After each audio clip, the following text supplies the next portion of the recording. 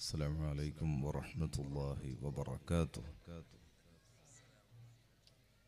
بسم الله عظيم القدرة والشان، شديد البطش والبرهان، حافظ الدين والقرآن.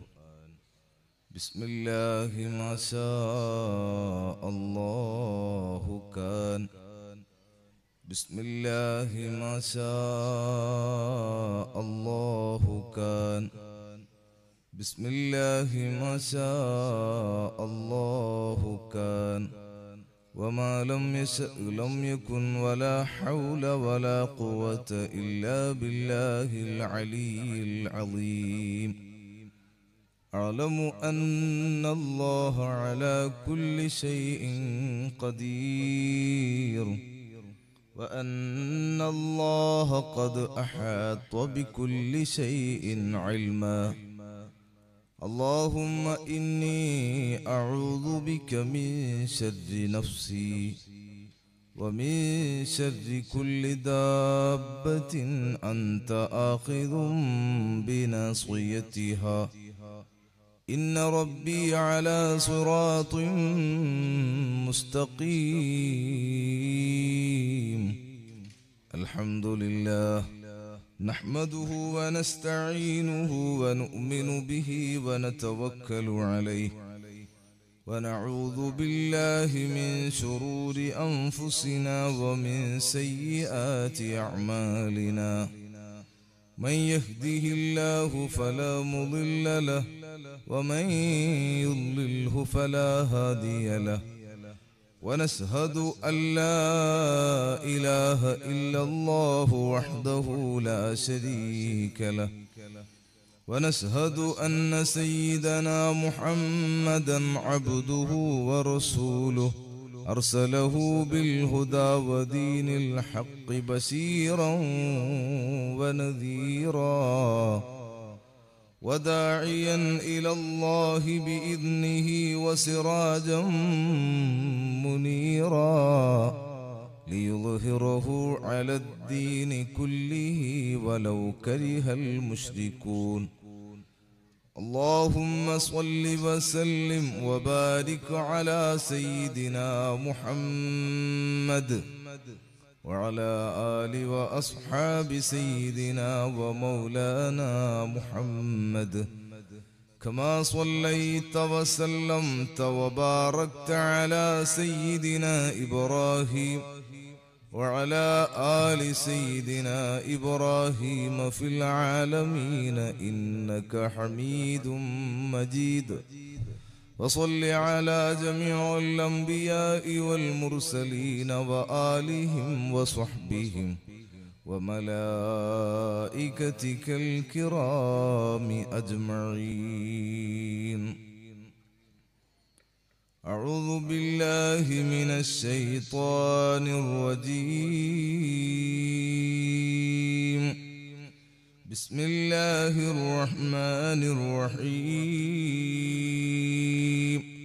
وما أرسلناك إلا رحمة للعالمين.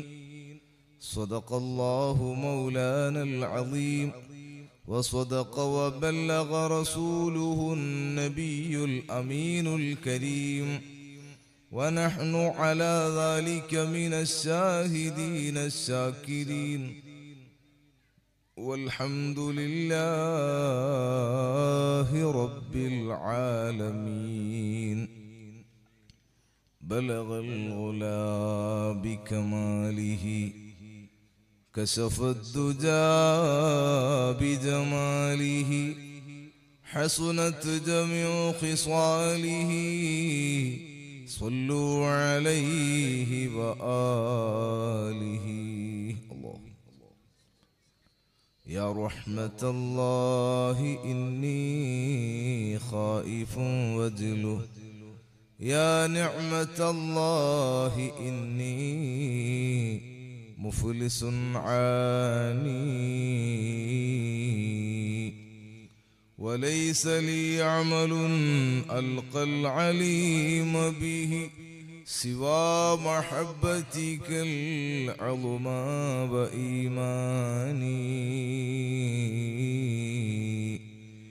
فكن أماني من شر الحياة ومن شر الممات ومن إحراق جثماني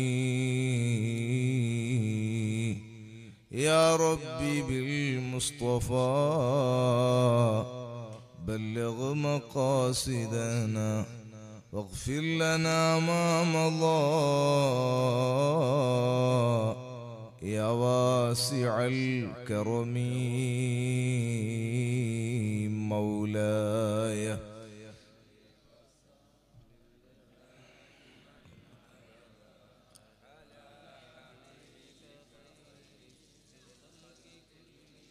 يا صاحب الوقت جبهتي تحت نعالكم أعظ بحكم نيابة عنكم يا صاحب البغداد كل حاضري يا مطلب الحاجات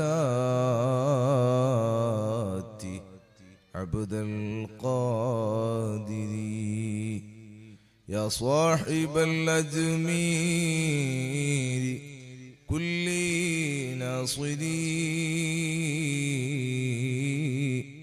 يا مطلب الحاجات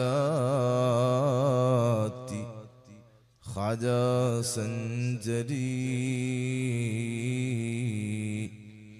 يا صاحب المدبور كل حافظي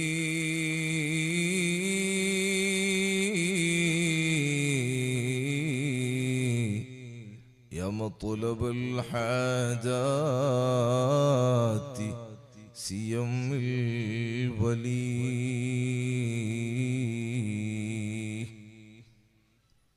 ആദരണീയരായ ഈ നാട്ടിലെ മുദരിസ് ഫഖാഫി ഉസ്താദ് അടക്കമുള്ള പണ്ഡിതന്മാരെ,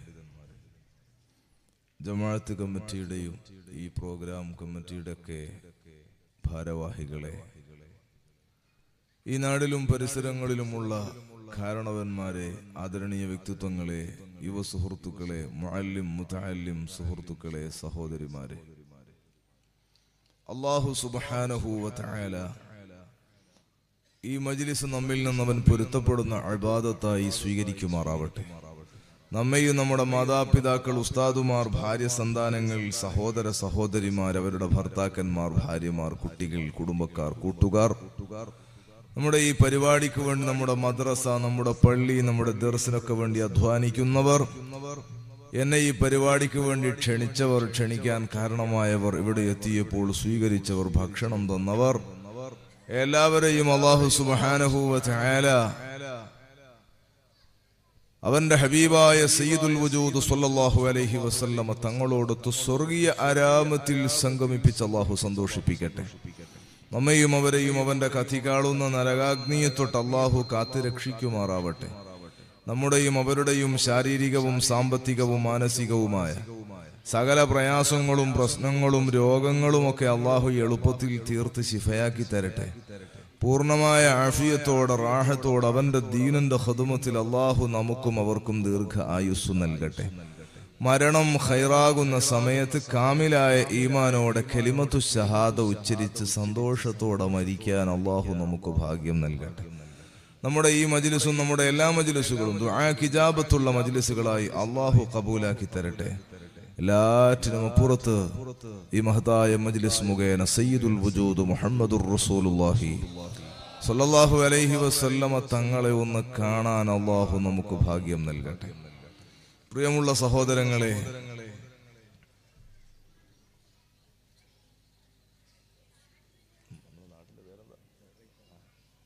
ബൈത്താർ എന്ന് പറയുന്ന ഈ നാട്ടിൽ അൽഹംദുലില്ലാഹ് നല്ല പുഴ ഒഴുകാണ് സൈഡില്. അല്ലാഹു നമ്മുടെ നാട്ടില് ആവശ്യമുള്ള നിലക്ക് വെള്ളം അല്ലാഹു നൽകട്ടെ.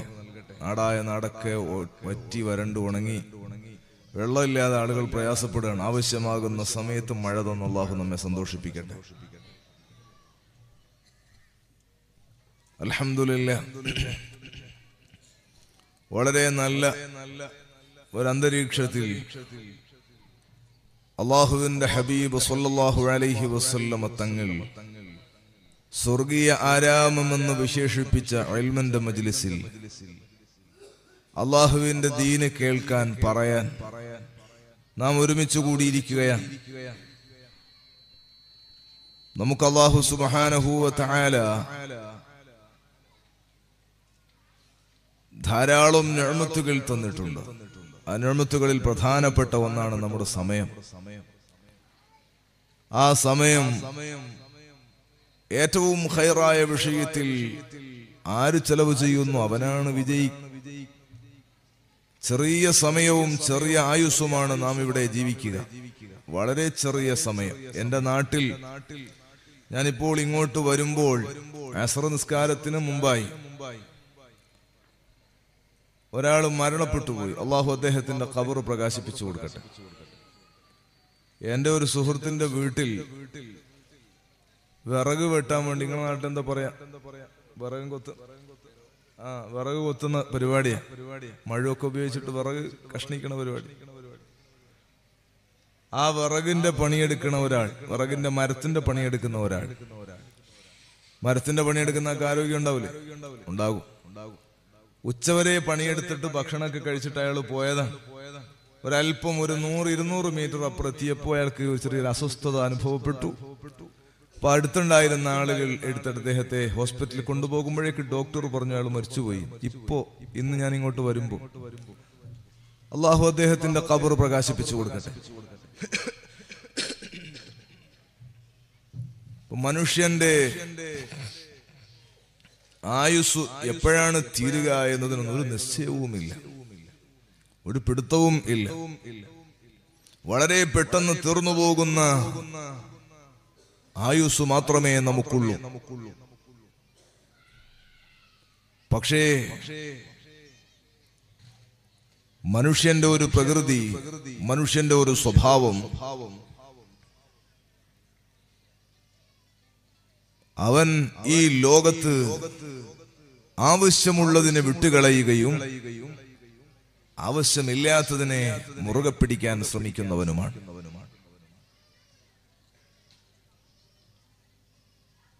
വളരെ അത്യാവശ്യമായ സംഗതികൾക്ക് മുഖം കൊടുക്കാതെ, ചെവി കൊടുക്കാതെ, ശ്രദ്ധ കൊടുക്കാതെ, അനാവശ്യമായ വിഷയങ്ങളിൽ താല്പര്യം പ്രകടിപ്പിക്കുന്നവനാണ് മനുഷ്യൻ. നന്ദിയില്ലാത്തവൻ, ബോധം കുറഞ്ഞു പോയവൻ. സഹോദരങ്ങളെ, മഹാനായ ലുഖ്മാനുൽ ഹകീം റളിയല്ലാഹു അൻഹു പരിശുദ്ധ ഖുർആനിൽ ഒരധ്യായം തന്നെ മഹാനവർകളുടെ പേരിലുണ്ട്. ആ ലുഖ്മാനുൽ ഹകീം റളിയല്ലാഹു അൻഹു വലിയ തത്വചിന്തകനാണ്. വലിയ മഹത്വമുള്ള വലിയ മഹാനാണ്. അല്ലാഹുവിലേക്ക് ഖൽബ് തിരിച്ച് ഈമാൻ തഖ്വയും കൊണ്ട് അല്ലാഹുവിലേക്ക് അടുത്ത മഹാനാണ് ലുഖ്മാനുൽ ഹകീം റളിയല്ലാഹു അൻഹു. മഹാനവറുകളുടെ ജീവിതത്തിൽ മഹാനവറുകൾ ഒരുപാട് ഉപദേശങ്ങൾ നൽകിയിട്ടുണ്ട്. വലിയ തത്വചിന്തകൾ ലോകത്ത് സമ്മാനിച്ച മഹാനാണ്. മഹാനവറുകളുടെ ജീവിതത്തിൽ ഒരു സംഭവം പറയുന്നുണ്ട്. ഒരു ദിവസം അദ്ദേഹം തന്റെ ഭാര്യയെ വിളിച്ചു. ഭാര്യയോട് പറഞ്ഞു, എനിക്ക് നീ ഒരു ഖിദ്മത്ത് ചെയ്യണം, നല്ല ഭക്ഷണം ഉണ്ടാക്കണം. ഭക്ഷണം ഉണ്ടാക്കിയതിന് ശേഷം ആ ഭക്ഷണം ഒരു പാക്കറ്റിൽ പൊതിയാൻ പറഞ്ഞു, പാർസലാക്കാൻ പറഞ്ഞു. ആ ഭക്ഷണം എടുത്തിട്ട് നീ ഒരാൾക്ക് കൊണ്ടു കൊടുക്കണം.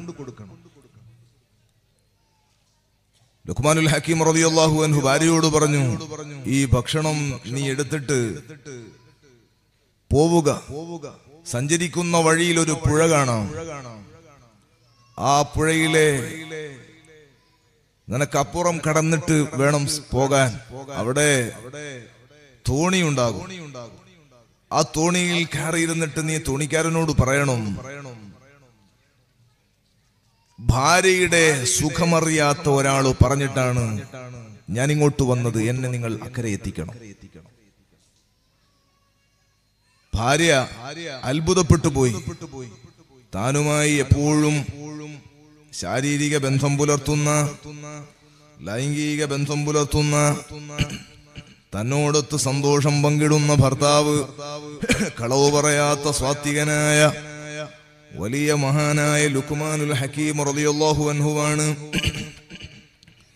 തന്നോട് തന്നെ പറയുന്നത്. പെണ്ണിന്റെ സുഖമറിയാത്ത, ഭാര്യയുടെ സുഖമറിയാത്ത ഒരാള് പറഞ്ഞിട്ടാണ് നിങ്ങൾ എന്നെ ഒന്ന് മറുകരയെത്തിക്കണമെന്നതൊരു കളവല്ലയോ? പക്ഷേ ഒന്നും ചോദിച്ചില്ല. ലുക്മാനുൽ ഹക്കീം റളിയല്ലാഹു അൻഹു പറഞ്ഞതുപോലെ ഭക്ഷണവും പാക്കറ്റ് ചെയ്തിട്ട് നേരെ നടന്നു. പുഴയുടെ അടുക്കലെത്തിയിട്ട് ഇവിടെ ഒരു തോണിയുണ്ട്, കയറിയിരുന്നിട്ട് പറഞ്ഞു, ഭാര്യയുടെ സുഖം അനുഭവിക്കാത്ത, പെണ്ണിന്റെ സുഖം അനുഭവിക്കാത്ത ഒരാള് പറഞ്ഞിട്ടാണ് എന്നെ നിങ്ങളൊന്നും മറുകരയെത്തിക്കണം. നേരെ ആ മറുകരയിലേക്ക് ഈ തോണി സഞ്ചരിച്ചു. അവിടെ ഇറങ്ങിയിട്ട് ലുക്മാനുൽ ഹക്കീം റളിയല്ലാഹു അൻഹു പറഞ്ഞ അഡ്രസ്സിൽ നടന്നപ്പോൾ ഒരു മരച്ചുവട്ടിൽ ഒരു ഫഖീറായ മനുഷ്യനുണ്ട്. അദ്ദേഹത്തിനാണ് ഈ ഭക്ഷണം കൊണ്ടു കൊടുക്കാൻ പറഞ്ഞത്. ആ ഭക്ഷണം വളരെ സന്തോഷത്തോടെ നല്ല റാഹത്തിൽ ആസ്വദിച്ചുകൊണ്ട് കഴിക്കുകയാണ്. നല്ല ടേസ്റ്റുള്ള ഭക്ഷണം നന്നായിട്ട് കഴിച്ചു ആ മനുഷ്യൻ. എന്നിട്ട് തിരിച്ചു വരുമ്പോ ലുക്മാനുൽ ഹക്കീം റളിയല്ലാഹു അൻഹുവിന്റെ ഭാര്യയോട് പറയാണ്, നിങ്ങൾ തിരിച്ചു പോയിട്ട് ആ തോണിയിൽ കയറിയിട്ട് പറയണം, ഭക്ഷണത്തിന്റെ സ്വാദറിയാത്ത ഒരാള് പറഞ്ഞിട്ടാണ് നിങ്ങൾ എന്നെ ഒന്നും മറുകരയെത്തിക്കണമെന്ന് തോണിക്കാരൻ തോണിയോട് പറയണം. ആ സമയത്തും ലുക്മാനുൽ ഹക്കീം റളിയല്ലാഹു അൻഹുവിന്റെ ഭാര്യക്ക് ഖൽബിൽ ഒരു ശങ്ക വന്നു. അല്ലാഹുവേ, ഈ മനുഷ്യൻ ഞാൻ കൊടുത്ത ഭക്ഷണം നന്നായി ആസ്വദിച്ച് കഴിച്ചതാണ്, ടേസ്റ്റുള്ള ഭക്ഷണം നന്നായി അനുഭവിച്ച് കഴിച്ചതാണ്. ഇയാള് പറയുന്ന കേട്ടോ, ഭക്ഷണത്തിന്റെ സ്വാദറിയാത്ത ഒരാള് പറഞ്ഞിട്ടാണ് എന്നെ മറുകരയെത്തിക്കണമെന്നാണ്. ഏതായാലും ഒന്നും ചോദിച്ചില്ല. വന്നതുപോലെ തോണിയിൽ കയറിയിരുന്നിട്ട് പറഞ്ഞു, മറുകരയെത്തിയിട്ട് വീട്ടിലേക്ക് നടന്നു വരികയാണ്. വീട്ടിലെത്തിയ ഉടനെ ലുക്മാനുൽ ഹക്കീം റളിയല്ലാഹു അൻഹുവിന്റെ ഭാര്യ മഹാനെ സമീപിച്ചിട്ട് പറഞ്ഞു, അല്ല, അങ്ങോട്ട് പോകുമ്പോൾ നിങ്ങൾ നിങ്ങളുടെ കൂട്ടുകാരന് ഭക്ഷണം കൊടുക്കാൻ വേണ്ടി പറഞ്ഞിട്ട് തോണിയിൽ കയറി പറയാൻ പറഞ്ഞത് ഭാര്യയുമായിട്ട് ശാരീരിക ബന്ധത്തിന്റെ സുഖമറിയാത്ത ഒരാള് പറഞ്ഞിട്ടാണെന്നാണ്. നമ്മൾ രണ്ടുപേരും ശാരീരികമായി ബന്ധപ്പെടുന്നതല്ലേ, ഞാൻ നിങ്ങൾക്ക് സന്തോഷം നൽകുന്നതല്ലേ, നിങ്ങൾ എനിക്കും സന്തോഷം തരുന്നതല്ലേ, നിങ്ങൾ പറഞ്ഞതിന്റെ പൊരുളെന്താണ്? അതൊരു കളവല്ലയോ? നിങ്ങളുടെ കൂട്ടുകാരൻ ഞാൻ കൊടുത്ത ഭക്ഷണം നന്നായി ആസ്വദിച്ച് കഴിച്ചതാണ്. പക്ഷെ അദ്ദേഹം എന്നോട് പറഞ്ഞത് ഭക്ഷണത്തിന്റെ രുചി അറിയാത്ത ഒരാള് പറഞ്ഞിട്ടാണ് മറുകരയെത്തിക്കണമെന്നാണ്. അതും കളവല്ലയോ? ലുക്മാനുൽ ഹക്കീം റളിയല്ലാഹു അൻഹുവിനോട് ഭാര്യ അങ്ങ് ചോദിച്ചു. ലുക്മാനുൽ ഹക്കീം റളിയല്ലാഹു അൻഹു പറഞ്ഞു, പെണ്ണെ, നിനക്കിപ്പോൾ അത് ഞാൻ പറഞ്ഞാൽ മനസ്സിലാകാൻ പറ്റൂല, നിനക്കത് ഉൾക്കൊള്ളാൻ കഴിയൂല. ഒരവസരം വന്നാൽ, അത് നിനക്ക് ബോധ്യപ്പെടുന്നൊരവസരം വന്നാൽ ഞാനത് നിനക്ക് പറഞ്ഞു തരാം. മഹാനവറുകളോട് പിന്നെ ഭാര്യ ഒന്നും ചോദിച്ചില്ല. കുറച്ച് നാളുകൾ കഴിഞ്ഞപ്പോ ലുക്മാനുൽ ഹക്കീം റളിയല്ലാഹു അൻഹുവിന്റെ ഭാര്യയുടെ ബന്ധത്തിൽ ഒരു കല്യാണം വരികയാണ്. പെണ്ണുങ്ങളെ വീട്ടിലെ കല്യാണത്തിന് വലിയ സന്തോഷമല്ലേ? ലുക്മാനുൽ ഹക്കീം റളിയല്ലാഹു അൻഹുവിന്റെ ഭാര്യ സമ്മതം ചോദിച്ചു കല്യാണത്തിന് പോകാൻ. മഹാനവറുകൾ സമ്മതിച്ചു, പോയിക്കോളൂ, സമ്മതം കൊടുത്തു. കല്യാണത്തിന് ഇറങ്ങി പുറപ്പെടുന്ന സമയത്ത് ലുക്മാനുൽ ഹക്കീം റളിയല്ലാഹു അൻഹു ഒരു എണ്ണയിൽ തിരി കത്തിക്കുന്ന കാലമല്ലേ അത്, ഒരു വിളക്കങ്ങ് കത്തിച്ചിട്ട് കയ്യിൽ കൊടുത്തു. നിങ്ങളുടെ നാട്ടിൽ എന്തു പറയൂന്നറിയൂല, പാണൂസൊക്കെ എന്നൊക്കെ പറയണ സാധനം, എണ്ണയിൽ തിരി കത്തിക്കുന്ന സാധനം എന്താ പറയാ? ചിമ്മിനി വിളക്ക്. ആ വിളക്കൊന്ന് കയ്യിൽ കത്തിച്ചു കൊടുത്തു. എന്നിട്ട് ലുക്മാനുൽ ഹക്കീം റളിയല്ലാഹു അൻഹു പറഞ്ഞു, നീ കല്യാണത്തിന് പോയിട്ട് തിരിച്ചു വരുന്നതിന്റെ ഇടയിൽ ഈ തിരി കെട്ടുപോയാ ഞാനും നീയും തമ്മിലുള്ള ബന്ധം നിക്കാഹ് ത്വലാഖിലാകുന്നതാണ്. കല്യാണത്തിന് പോയിട്ട് തിരിച്ചു വരുന്നതിന് മുമ്പ് ഈ വിളക്കെങ്ങാനും കെട്ടുപോയാൽ നീ പിന്നെന്റെ ഭാര്യയല്ല, ത്വലാഖ് സംഭവിക്കുന്നതാണ്. സുബ്ഹാന ജല്ല ജലാലു. ഭാര്യക്ക് പിന്നെ കല്യാണത്തിന് പോകണമെന്നില്ല. കാരണം ഈ തീ കെടാതെ എങ്ങനെ ഈ കല്യാണത്തിന്റെ സമയത്ത് ആളുകൾ നടക്കുമ്പോൾ കാറ്റത്ത് ഇത് കെട്ടുപോകാൻ സാധ്യതയുണ്ട്. നമ്മുടെ നടത്തത്തിന് തന്നെ ഒരല്പം സ്പീഡ് കൂടിയാൽ ഇത് കെടാൻ സാധ്യതയുണ്ട്. നമ്മൾ വെറുതെ പിടിച്ചു നിൽക്കുമ്പോൾ തന്നെ കാറ്റടിച്ചാൽ കെട്ടുപോകാൻ സാധ്യതയുണ്ട്. അങ്ങനെ ഏത് നിലക്കും എപ്പോഴും കെടാൻ സാധ്യതയുള്ള ഒരു വിളക്ക് കത്തിച്ച് കയ്യിൽ കൊടുത്തിട്ട് കല്യാണത്തിന് കൂടിയിട്ട് തിരിച്ചു വരുന്നതിന് മുമ്പ് ഈ വിളക്ക് കെട്ടുപോയാൽ നമ്മുടെ വിവാഹം ത്വലാഖിലാകുന്നതാണ് എന്നാണ് ഭർത്താവ് പറയുന്നത്. പോകാതിരിക്കാൻ പറ്റൂ? ഭർത്താവ് പറഞ്ഞിട്ടില്ലേ? പോകാൻ വേണ്ടി പറഞ്ഞാൽ പിന്നെ പോകണ്ടയോ? വാശി പിടിക്കലും മഹത്വമുള്ള സ്ത്രീകളുടെ ലക്ഷണമല്ല. ശാഠ്യം പിടിക്കലും ഭർത്താവിനോട് തർക്കിക്കലൊന്നും നല്ല പെണ്ണിന്റെ ലക്ഷണമല്ല. മഹാനായ ലുക്മാനുൽ ഹക്കീം റളിയല്ലാഹു അൻഹുവിന്റെ ഭാര്യ മഹാനവറുകൾ കത്തിച്ചു കൊടുത്ത വിളക്കും എടുത്തിട്ട് കല്യാണത്തിന് പങ്കെടുത്തു.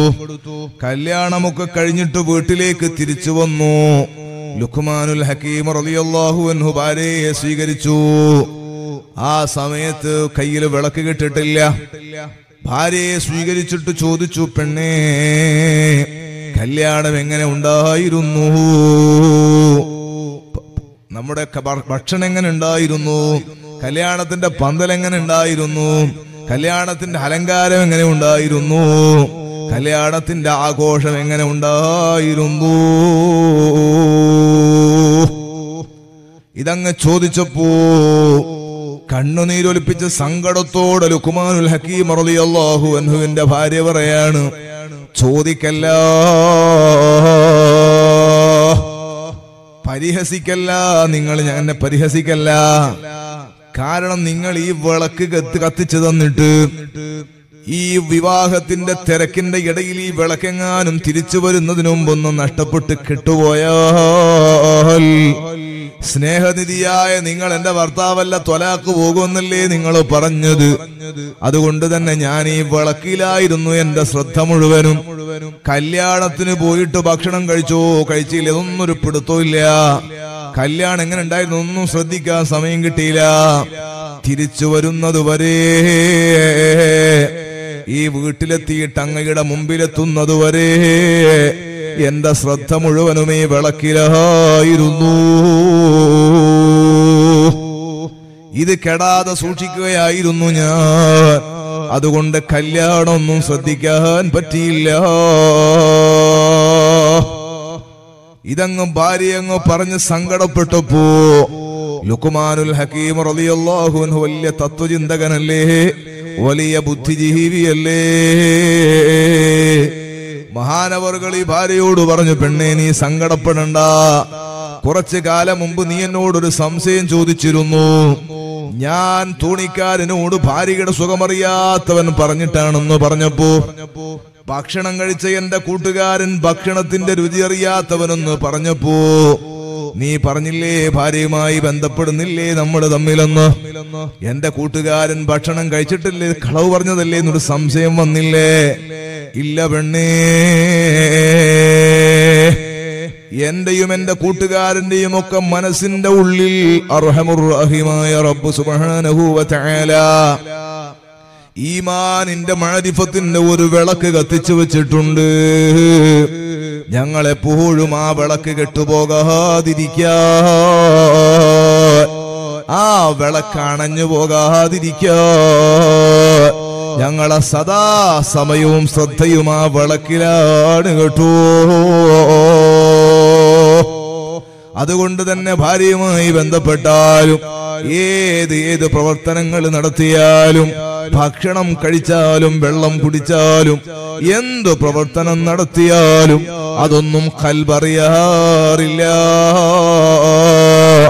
ഒരു സ്നേഹം, ഒരു സന്തോഷവും, ഒരു ടേസ്റ്റും തോന്നാറുമില്ല.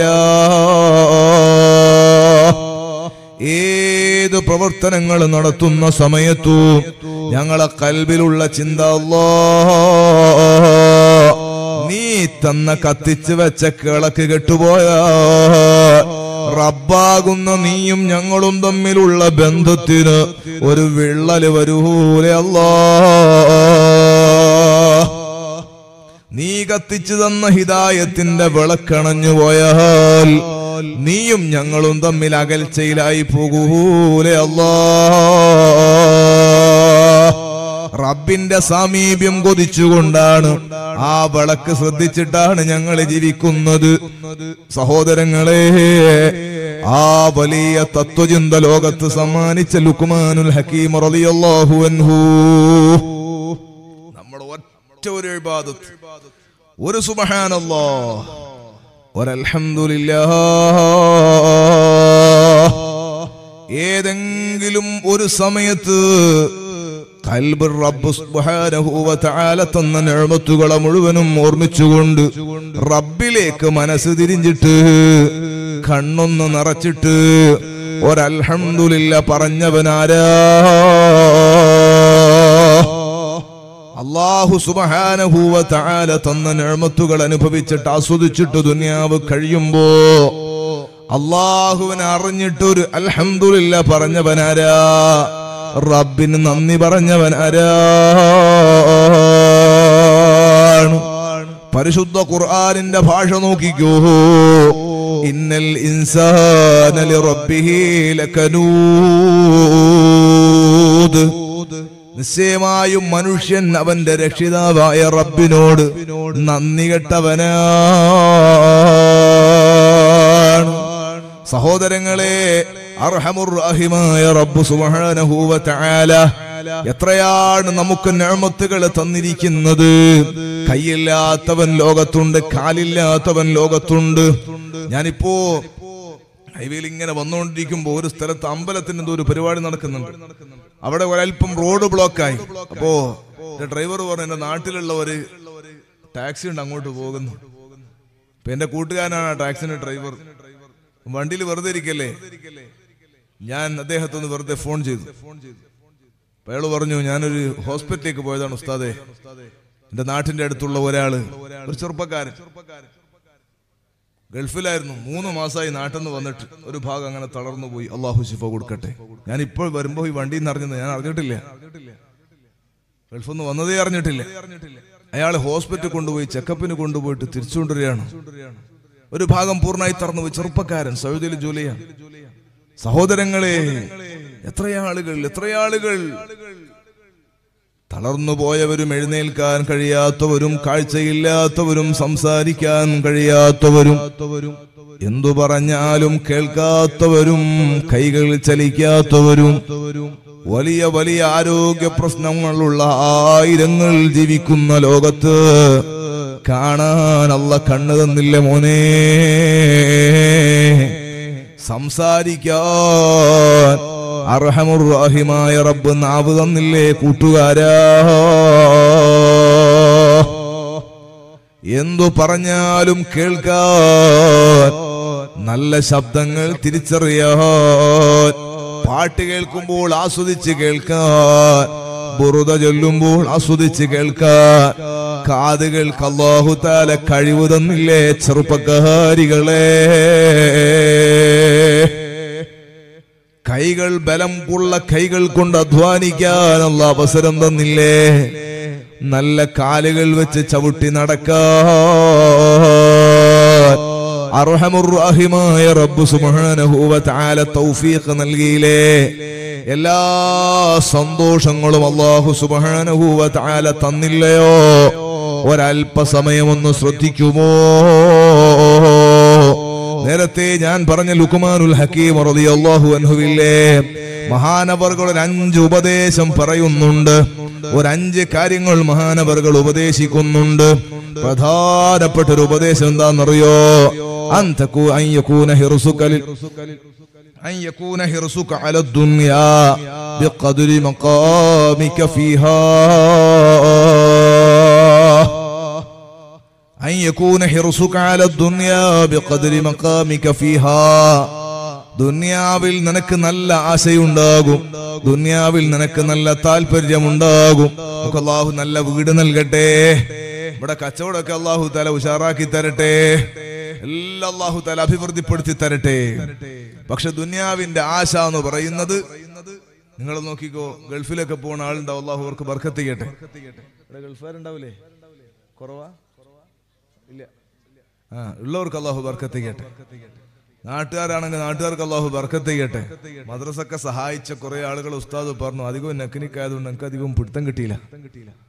അല്ലാഹു ബർക്കത്ത് ചെയ്യട്ടെ. ഏതോ ഒരാളെ പേരെന്തോ പറഞ്ഞു കേട്ടോ. അല്ലാഹു എല്ലാവർക്കും അല്ലാഹു ബർക്കത്ത് ചെയ്യട്ടെ. ഒരുപാട് ഉമറാക്കലുണ്ട്, എല്ലാവർക്കും അല്ലാഹു നല്ല സന്തോഷം നൽകട്ടെ. സഹോദരങ്ങളെ, ദുനിയാവിന്റെ കാര്യം തീരുമാനം എന്ന് പറഞ്ഞാൽ, ഗൾഫിലൊക്കെ പോകുന്ന ആള് പറയും 1, 2, 3 കൊല്ലം നിൽക്കണം, എന്തെങ്കിലും ഉണ്ടാക്കിയിട്ട് നാട്ടിൽ വന്ന് സെറ്റാകണം. എവിടെ 10 കൊല്ലം കഴിഞ്ഞാൽ ഓന് തന്നെ പറയാം ഒരു 2 കൊല്ലം കൂടെ പോകണം. 20 കൊല്ലം കഴിഞ്ഞാൽ അന്നേരവും പറയും 2 കൊല്ലം കൂടെ പോകണം. ഈ 2 കൊല്ലം തീരൂല എന്ന് പറഞ്ഞാൽ ദുനിയാവ് ഒരു മനുഷ്യൻ എങ്ങനെയും കിട്ടിയാ മതിയാകൂല. ഹബീബായ തങ്ങൾ പറഞ്ഞതാണ്, ഒരു മല തന്നെ സ്വർണത്തിന്റെ മലയുണ്ടായാൽ അടുത്ത മലയും സ്വർണമാകാൻ അവൻ കൊതിക്കുന്നതാണ്. ഒരിക്കലും മതിയാകൂല. ഒരു സൂപ്പർ മാർക്കറ്റ് ഉള്ളവൻ 2 ആക്കാനുള്ള തിരക്കിലാണ്, ഒരു കടയുള്ളവൻ 2 കടയാക്കേണ്ട തിരക്കിലാണ്, ഒരു കഫ്തേരിയുള്ളവൻ 2 ആക്കേണ്ട തിരക്കിലാണ്. സുഹൃത്തുക്കളെ, മംഗലാപുരത്ത് നല്ലൊരു ഷോപ്പുണ്ട്, എന്നാൽ അടുത്ത ഷോപ്പിന്റെ റൂം തിരയാണ് അവൻ കേട്ടോ. നല്ല 10 ആളുകൾ, 10 കുടുംബക്കാര് താമസിക്കേണ്ട കോട്ടേജ് ഉണ്ട്, എന്നാൽ അതിന്റെ മേലെ കെട്ടിയിട്ട് 20 ആളെ താമസിപ്പിക്കാനുള്ള പരിശ്രമത്തിലാണ് എന്ന് പറഞ്ഞാൽ, മനുഷ്യൻ ദുനിയാവിൽ ധാരാളം സമ്പാദിക്കാൻ താല്പര്യമുള്ളവനാണ്. ഇന്നൽ ഇൻസാന ലിറബ്ബിഹി ലകനൂദ് വഇന്നഹു അലാ ദാലിക ലശഹീദ് വഇന്നഹു ലിഹുബ്ബിൽ ഖൈരി ലശദീദ്. മനുഷ്യൻ സമ്പത്തിനോട് നല്ല സ്നേഹമുള്ളവനാണ്. പരിശുദ്ധ ഖുർആനാണ്. അതുകൊണ്ട് പൈസ ഒന്നും ഉണ്ടാക്കേണ്ട, കച്ചവടം ചെയ്യണ്ട എന്നല്ല ഞാൻ പറഞ്ഞത്.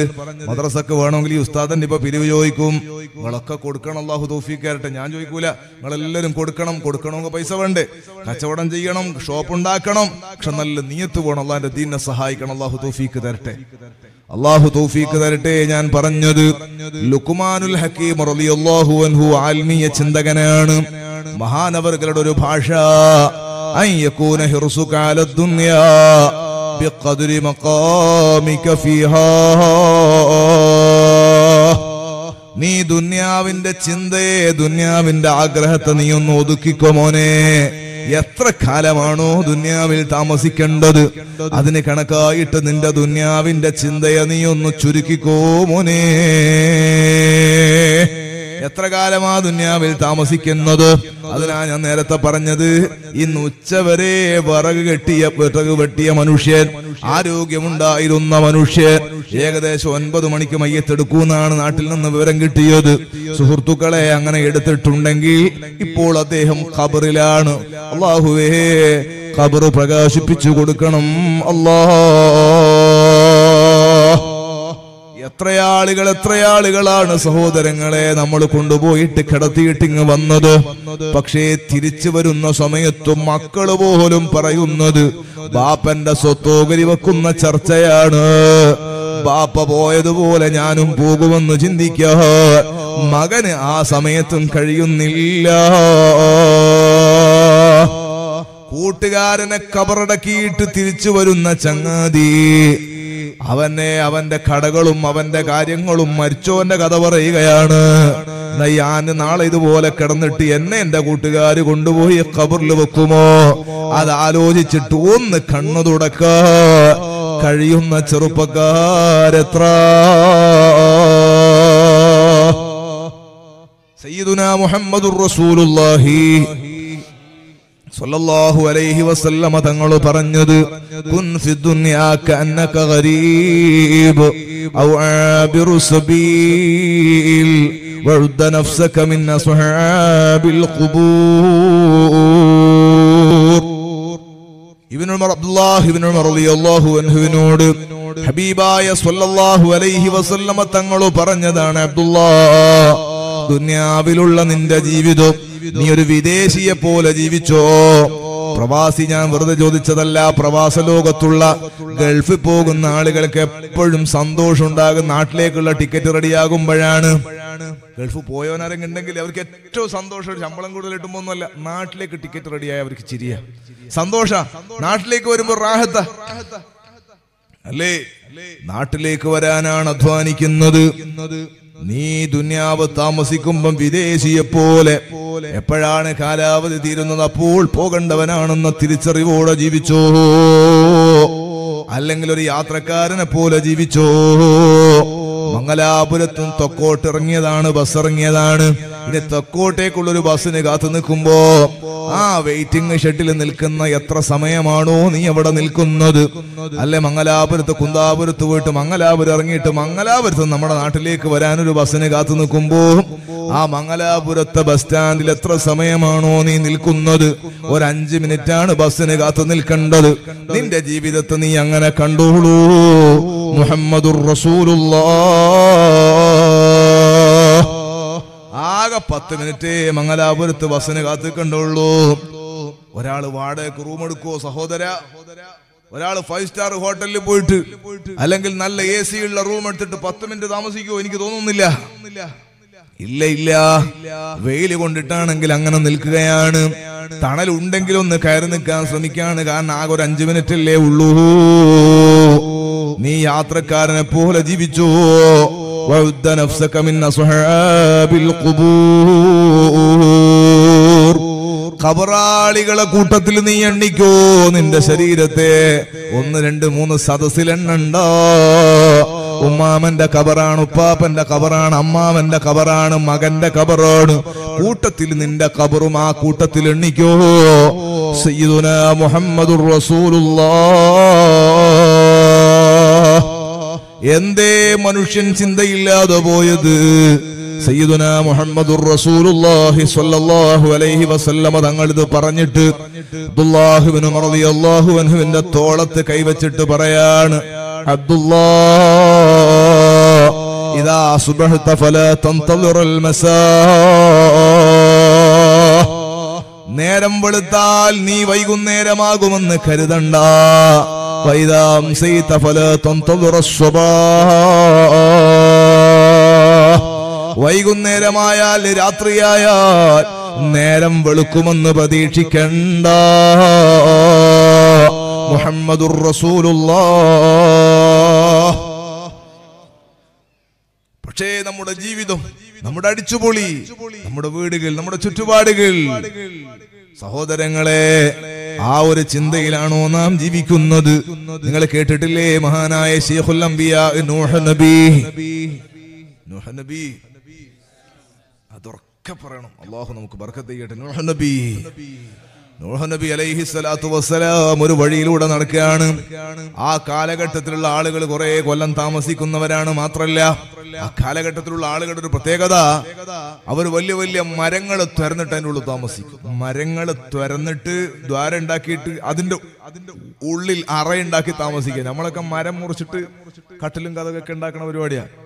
അവര് മരം തുരന്നിട്ട്, അത്രയും വലിയ മരണ്ട്, പാറകൾ തുരന്നിട്ട് അതിന്റെ ഉള്ളിൽ താമസിക്കും. അങ്ങനത്തെ ആളുകളാ എത്രയോ കാലം താമസിക്കും. നൂഹ് നബി അലൈഹിസ്സലാം മഹാനവറുകൾ, മഹദാലിമീങ്ങൾ, പണ്ഡിതന്മാർക്കിടയിൽ മശ്ഹൂറായ പേര് തന്നെ ശൈഖുൽ അംബിയാ. അംബിയാക്കളെ ശൈഖ് എന്നാണ് വിളിപ്പേര് തന്നെ. ശൈഖുൽ അംബിയാ നൂഹ് നബി അലൈഹിസ്സലാത്തു വസ്സലാം ഒരു വഴിയിലൂടെ ഇങ്ങനെ പോകുമ്പോ ഒരു പ്രായമുള്ള ഉമ്മേണ്ടി ഇങ്ങനെ കരയുന്നു. നൂഹ് നബി അലൈഹിസ്സലാം ചോദിച്ചല്ലോ, ഉമ്മ നിങ്ങൾ എന്തിനാണ് കരയുന്നത്? ആ ഉമ്മാന്റെ മറുപടി, എന്റെ മകൻ മരിച്ചുപോയി, സങ്കടത്തിൽ കരയാണ്. എന്റെ മകൻ മരിച്ചുപോയി, സങ്കടത്തിൽ കരയാണ്, ദുഃഖത്തിൽ കരയാണ്. നൂഹ് നബി അലൈഹിസ്സലാം ചോദിച്ചു, നിങ്ങളെ മകൻ എത്ര വയസ്സിലാണ് മരിച്ചത്? എന്റെ മകൻ 1000 വയസ്സിലാണ് മരിച്ചത്. സുബ്ഹാനല്ലാഹ്. 1000 വയസ്സിൽ മരിച്ച മോനെ ഒത്തിട്ട് ഉമ്മ കരണി. ഉമ്മക്ക് എത്ര വയസ്സുണ്ടാവും? ഒന്നാലോചിച്ചു നോക്കി.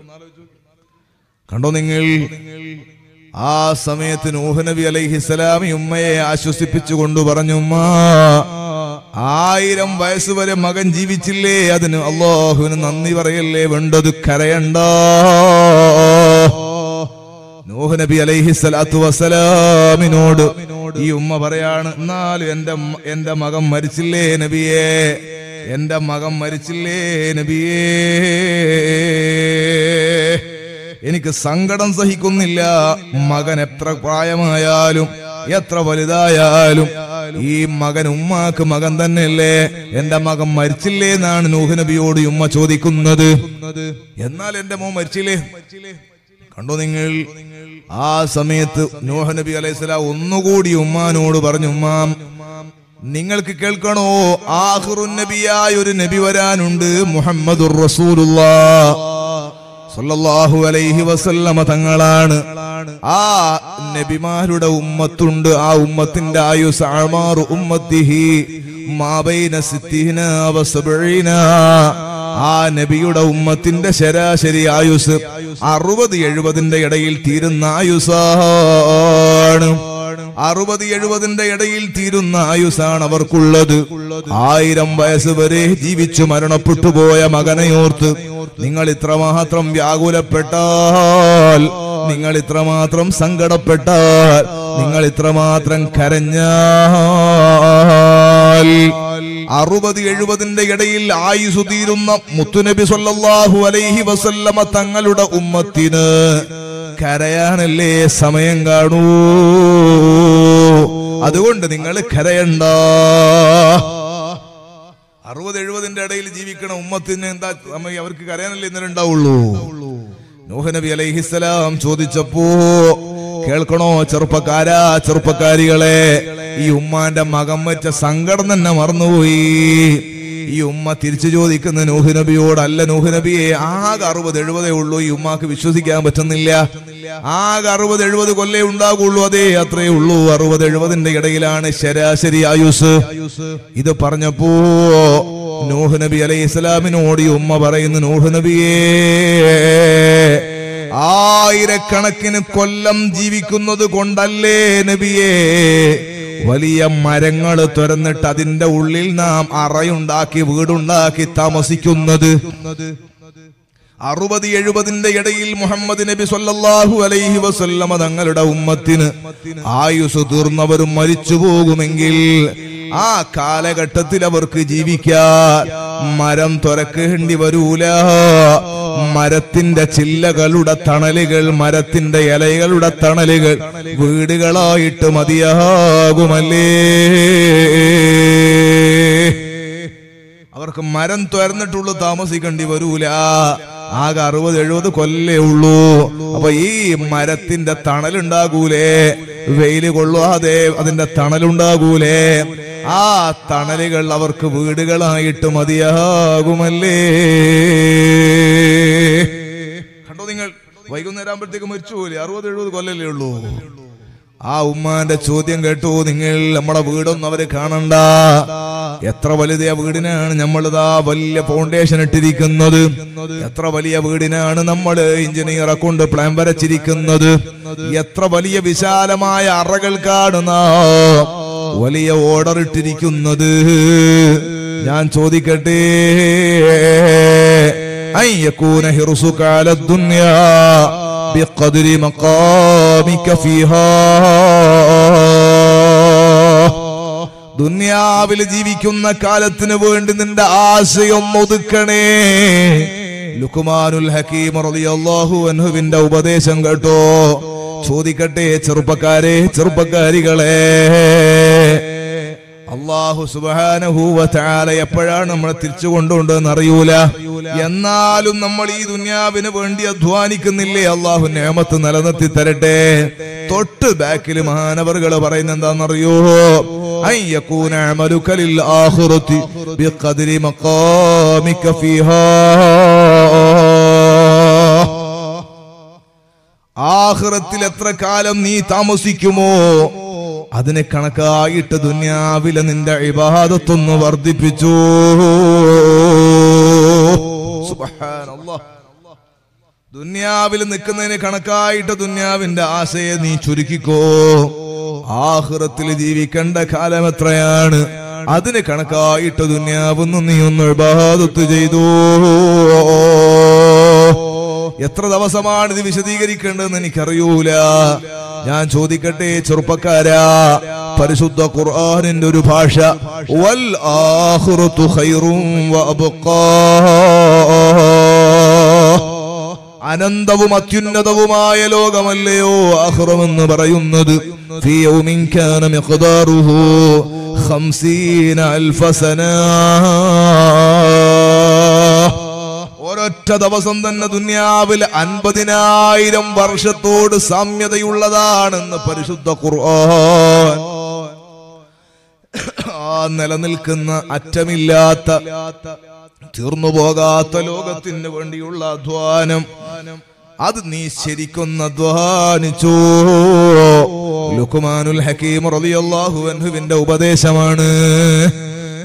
ഞാൻ നിങ്ങളോട് ചോദിക്കാം, എന്നോട് തന്നെ ചോദിക്കാം, ദുനിയാവിന് വേണ്ടിയാണോ നമ്മൾ ശരിക്കും അധ്വാനിക്കുന്നത്, അതല്ല ആഖിറത്തിന് വേണ്ടിയാണോ അധ്വാനിക്കുന്നത്? എന്റെ ഖൽബിന്ന് ശരിയായ മറുപടി പ്രതീക്ഷിക്കുകയാണെങ്കിൽ ദുനിയാവിന് വേണ്ടിയിട്ടാ. ആഖിറത്തിന് വേണ്ടി അധ്വാനിക്കുന്നവർ കുറവാണ്. അവർ മഹാന്മാർ. ദുനിയാവിന് വേണ്ടി അധ്വാനിക്കുക. ഞാൻ ഗൾഫിലൊക്കെ പല സ്ഥലത്തും പോയപ്പോ ചെറുപ്പക്കാര് 2 മണിക്ക് 3 മണിക്ക് അലാറം വെച്ച് ഇവിടെ ഉണ്ടാവും. മാർക്കറ്റിൽ പോകേണ്ട ചെറുപ്പക്കാർ, പച്ചക്കറി നടത്തുന്നവർ, ഫ്രൂട്ട്സിന്റെ കട നടത്തുന്നവർ, രാവിലെ മാർക്കറ്റിൽ പോയി മംഗലാപുരത്തും സാധനം എടുക്കേണ്ടവർ എത്ര മണിക്കാ വീട്ടിൽ നിന്ന് ഇറങ്ങുന്നത്? 3 മണിക്ക് 2 മണിക്കൊക്കെ വണ്ടി എടുത്തു പോവാൻ. അലാറം വെച്ച് എഴുന്നേൽക്കാൻ ഒന്നൊരു പ്രശ്നമില്ല. അള്ളാഹു ആരോഗ്യം നിലനിർത്തി കൊടുക്കട്ടെ. എന്നാൽ ഒരു ദിവസം കടയിൽ പോകണ്ട, ഞായറാഴ്ച കട ബന്ധാണ്. എത്ര മണിക്കാണ് അവൻ എഴുന്നേൽക്കുന്നത്? രാവിലെ 8 മണിക്കാണ്. സുബഹി എവിടെ?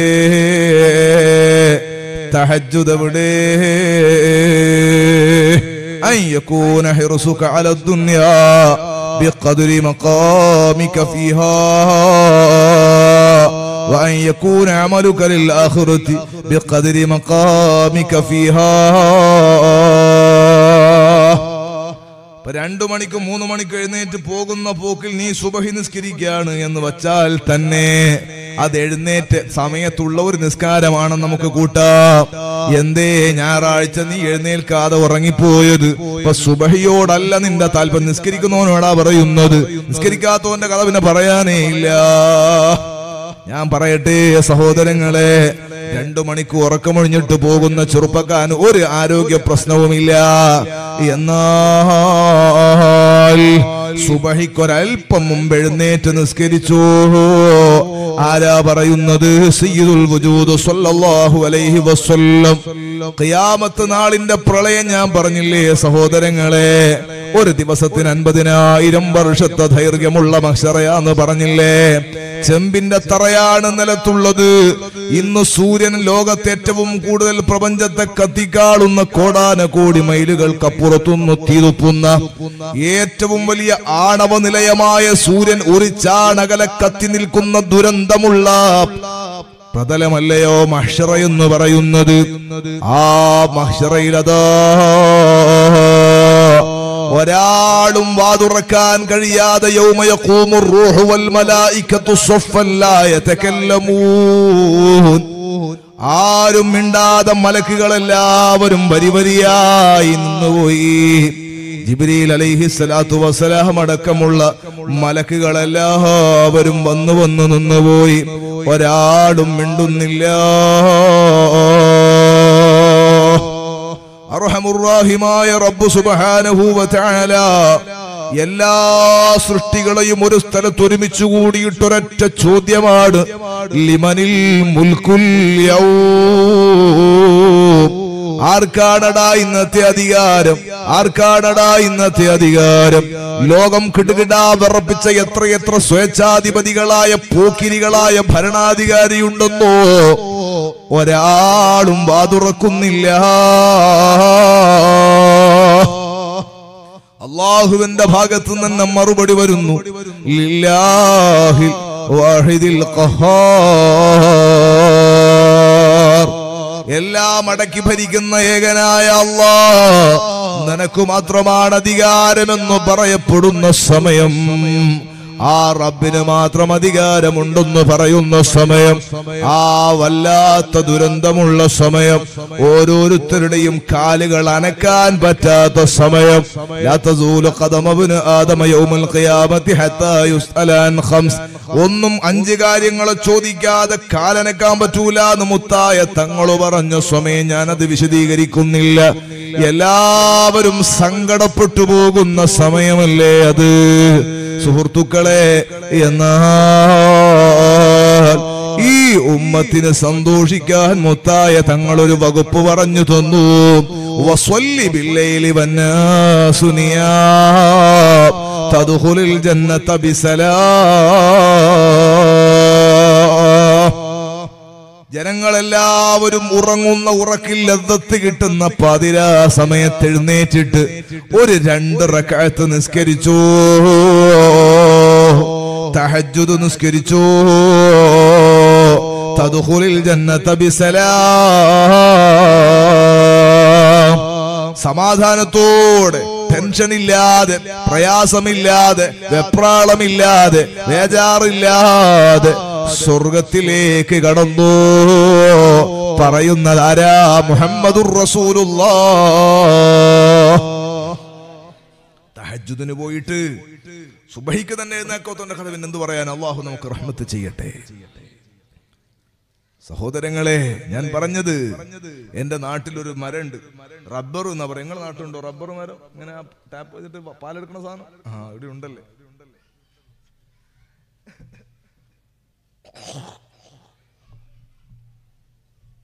ഉപയോഗിക്കാൻ തന്നല്ലേ.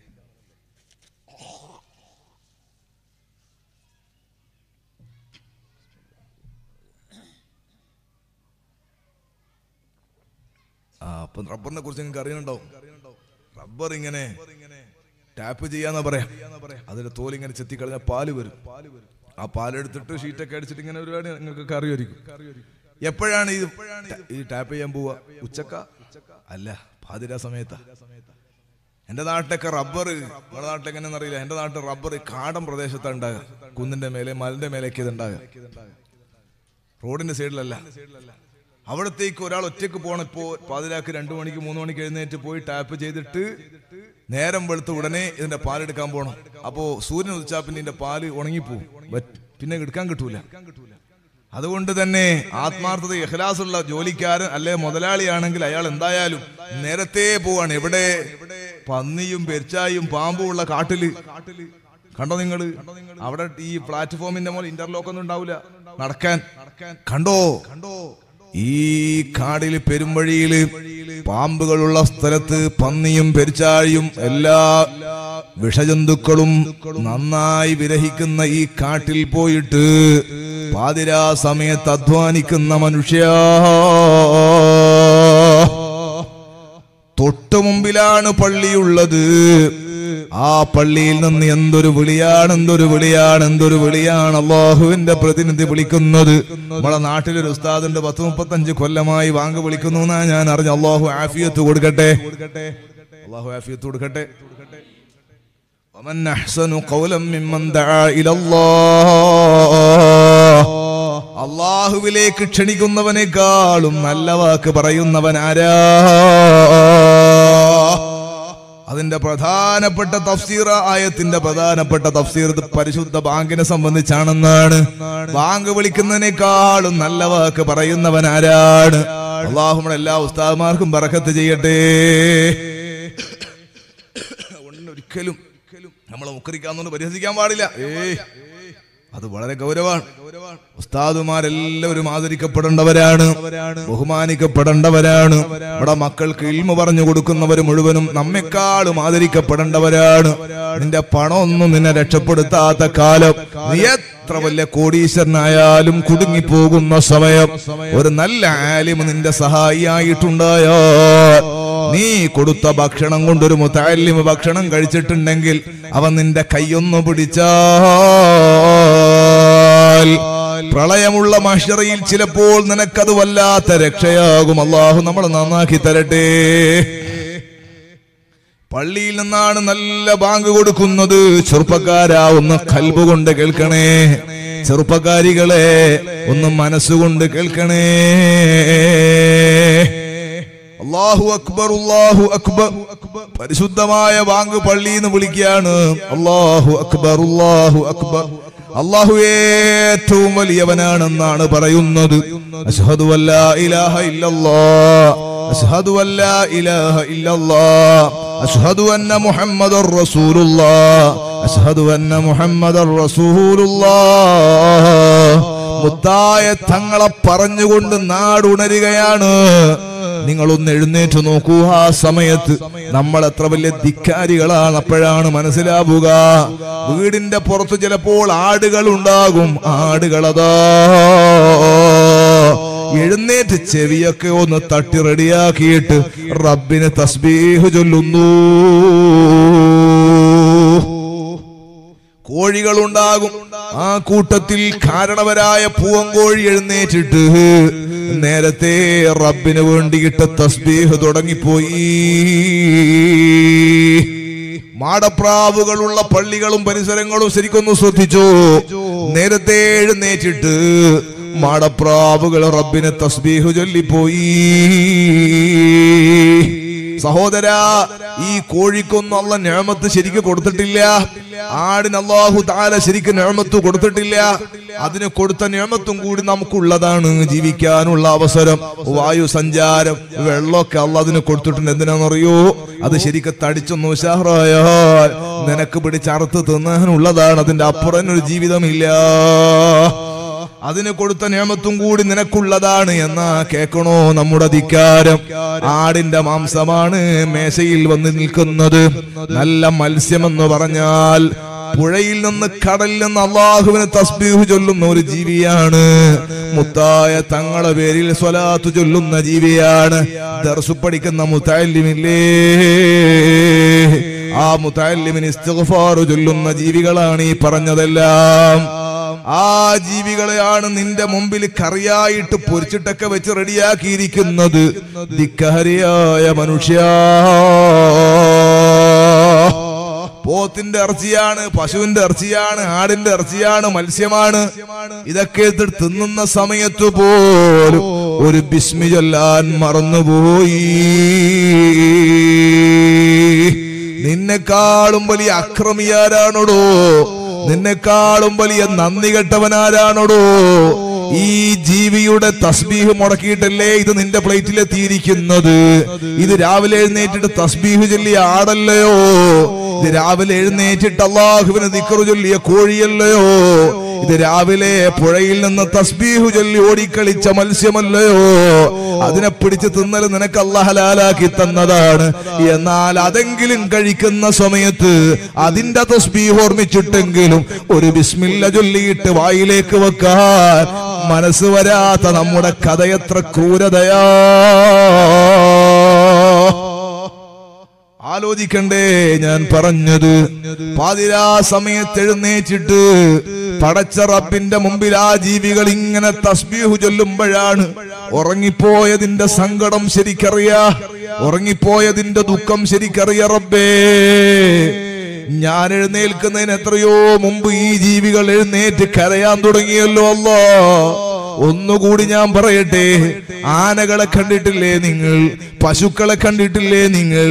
എരുമകളെയും പോത്തിനെയും കാളയൊക്കെ കണ്ടിട്ടില്ലേ നിങ്ങൾ? ആ ജീവികളൊക്കെയും അല്ലാഹ് ഓർമ്മിച്ചിട്ട് കരയാണ് കേട്ടോ.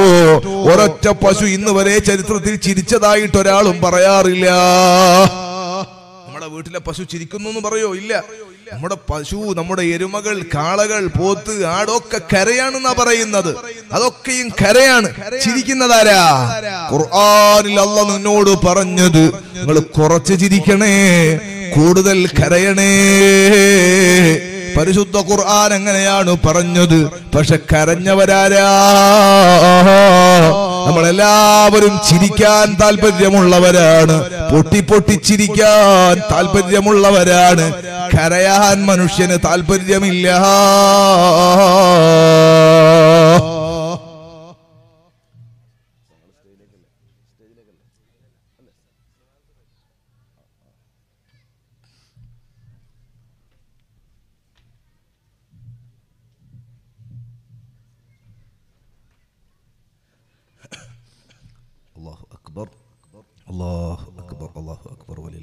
ഹംദ്.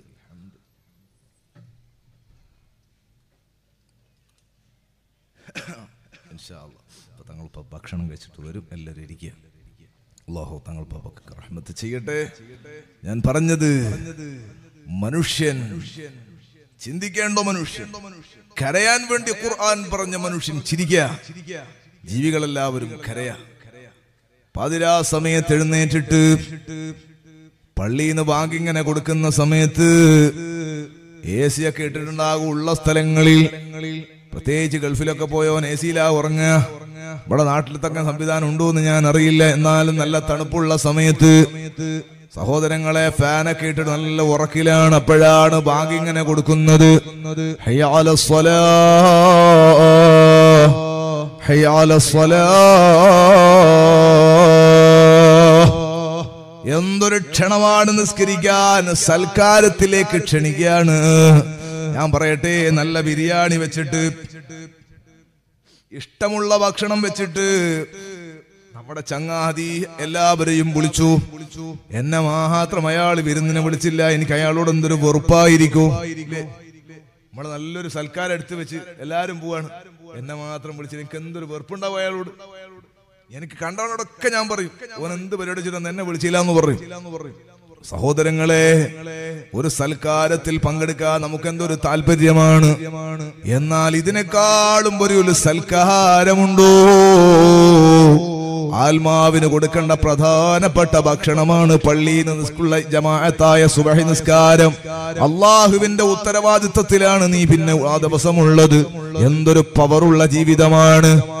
ആ ക്ഷണത്തിനാണ്, വിരുന്നിനാണ് നിന്നെ ക്ഷണിക്കുന്നത്. എന്റെ കാതിലാണ് വന്നിട്ട് തട്ടുന്നത്. എന്തിനാണ് ഈ തണുപ്പുള്ള രാത്രിയിൽ എഴുന്നേറ്റ് നിസ്കരിക്കുന്നത്? ഹയ്യ അലൽ ഫലാഹ്. മോനെ, ളുഹറാകുന്ന സമയത്ത് ബാങ്ക് കേൾക്കാൻ ചിലപ്പോ നീ ഉണ്ടാകൂല കേട്ടോ. ളുഹർ നിസ്കാരത്തിന് വേണ്ടിയിട്ട് ബാങ്ക് കേട്ട മനുഷ്യൻ പണിമതിയാക്കിയിട്ട് വീട്ടിലേക്ക് പോകുമ്പോ വീട്ടിലേക്ക് എത്താൻ കഴിഞ്ഞില്ലെന്ന് ഞാൻ പറഞ്ഞില്ലേ? മയ്യിത്താണ് ആംബുലൻസിൽ വീട്ടിലേക്ക് എത്തിയത്. ഇന്നഹാലില്ലാ. സുബഹിയുടെ ബാങ്ക് കേൾക്കുമ്പോ കരയണ്ടേ ചെറുപ്പക്കാരാ? ളുഹർ വരെ അല്ലാഹ് ആയുസ് നീട്ടിത്തരുമെന്ന് ആരാണ് നിനക്ക് വാക്ക് തന്നത്? ളുഹർ നിസ്കരിക്കാൻ വേണ്ടി കഴിയുമെന്ന് ആരാണ് നിന്നോട് പറഞ്ഞത്? ഇല്ല ഇല്ല, അങ്ങനെ ഉറപ്പ് മനസ്സിൽ വേണ്ട. അതുകൊണ്ട് തന്നെ ചിലപ്പോൾ ഞാൻ അടുത്ത വക്താകുമ്പോഴേക്ക് ഖബറിലേക്ക് എത്താൻ സാധ്യതയുണ്ടെനിക്ക്. എന്നെ പോലെ പലരും നല്ല ആരോഗ്യമുള്ളവനൊക്കെ പോയിട്ടുണ്ട്. അതുകൊണ്ട് തന്നെ ദുനിയാവ് നിലനിൽക്കുന്നതല്ല, ആഖിറത്തിലേക്ക് പോകേണ്ടതുണ്ട്. അവിടെ എനിക്ക് വിജയം വേണ്ടതുണ്ട്. ഹയ്യ അലൽ ഫലാഹ്. വിജയത്തിലേക്ക് വന്നോ, വിജയത്തിലേക്ക് വന്നോ. ഈ സൽക്കാരത്തിൽ പങ്കെടുത്തവരെ വിജയിക്കുള്ളൂ. ഉറങ്ങല്ല. എന്തൊരുറക്കാണ് ഉറങ്ങിയത്. എഴുന്നേറ്റിട്ട് ബാങ്ക് കേൾക്കുമ്പോ നല്ല റാഹത്തിൽ തഹജ്ജുദ് ഏതായാലും പോയി വളച്ചോനെ, സുബഹിയെങ്കിലും നഷ്ടപ്പെടുത്താതിരിക്കാൻ എഴുന്നേൽക്കല്ലേ വേണ്ടത്. പക്ഷേ അപ്പോഴാണ് നല്ല തണുപ്പ് തടിയിലേക്ക് തട്ടുന്നത്. നല്ല തണുപ്പടിക്കുന്നത് ഫാന്റെ കാറ്റല്ല, AC-ന്റെ തണുപ്പടിക്കുന്നല്ല. ജനാല തുറന്നിട്ടുണ്ട്, നല്ല തണുത്ത കാറ്റടിക്കുന്നു. പുതപ്പൊക്കെയും താഴെ വീണ് കിടക്കാണ്. എന്തോ ഒരു സങ്കടം തോന്നിപ്പോയി. ഉടനെ പുതപ്പൊക്കെ റെഡിയാക്കി എടുത്തു വെച്ചിട്ട് രണ്ടാമതൊന്നും കൂടി ഉറങ്ങാൻ നോക്കുകയാണ്. സുബ്ഹാനല്ലാഹ്. അലൈക ലൈലുൻ തവീൽ.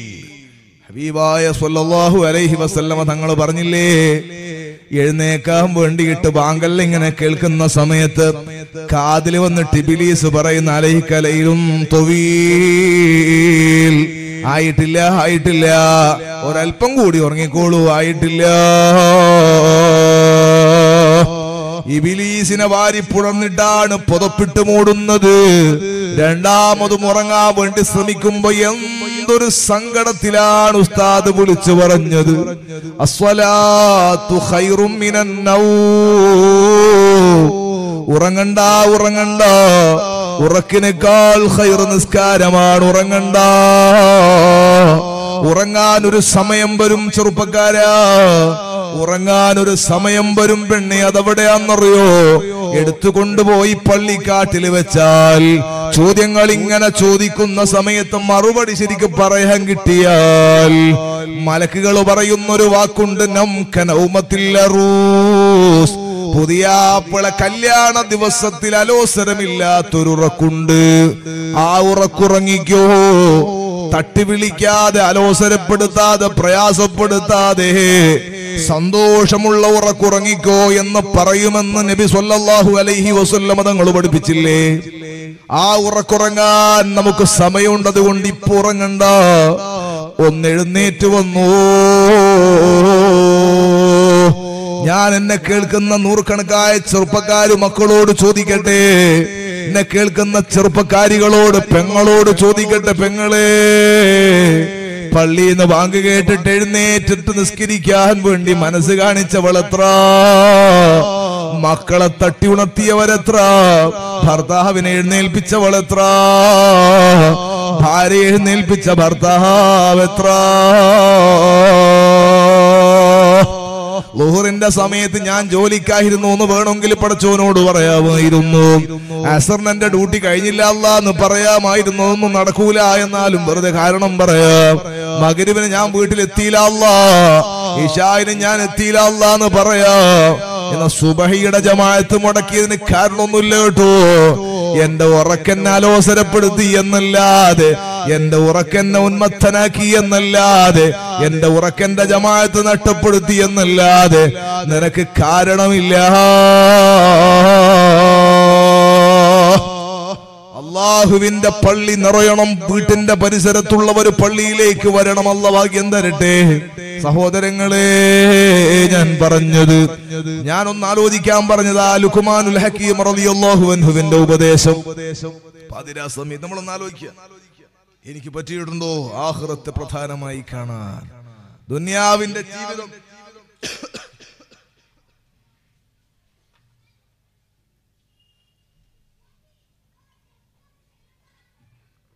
ദുനിയാവിന്റെ ജീവിതം അത് ചെറിയ കാലത്തേക്കാണെന്നും ആഖിറം അനന്തമായതാണെന്നും ചിന്തിക്കാൻ, എന്നിട്ട് ഇബാദത്ത് ചെയ്യാൻ ആർക്കാ കഴിയുക? അല്ലാഹു നമുക്ക് റഹ്മത്ത് ചെയ്യട്ടെ. അല്ലാഹു നമ്മുടെ ഖൽബ് നന്നാക്കി തരട്ടെ. ഇതാ വരുന്നു പരിശുദ്ധമായ റജബ് മാസം പിറന്നിരിക്കുന്നു, റജബ് മാസം വന്നിരിക്കുന്നു.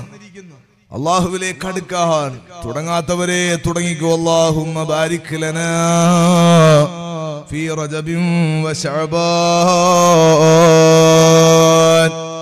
وبلغنا رمضان وفقنا فيه للصيام والقيام وتلاوة القرآن.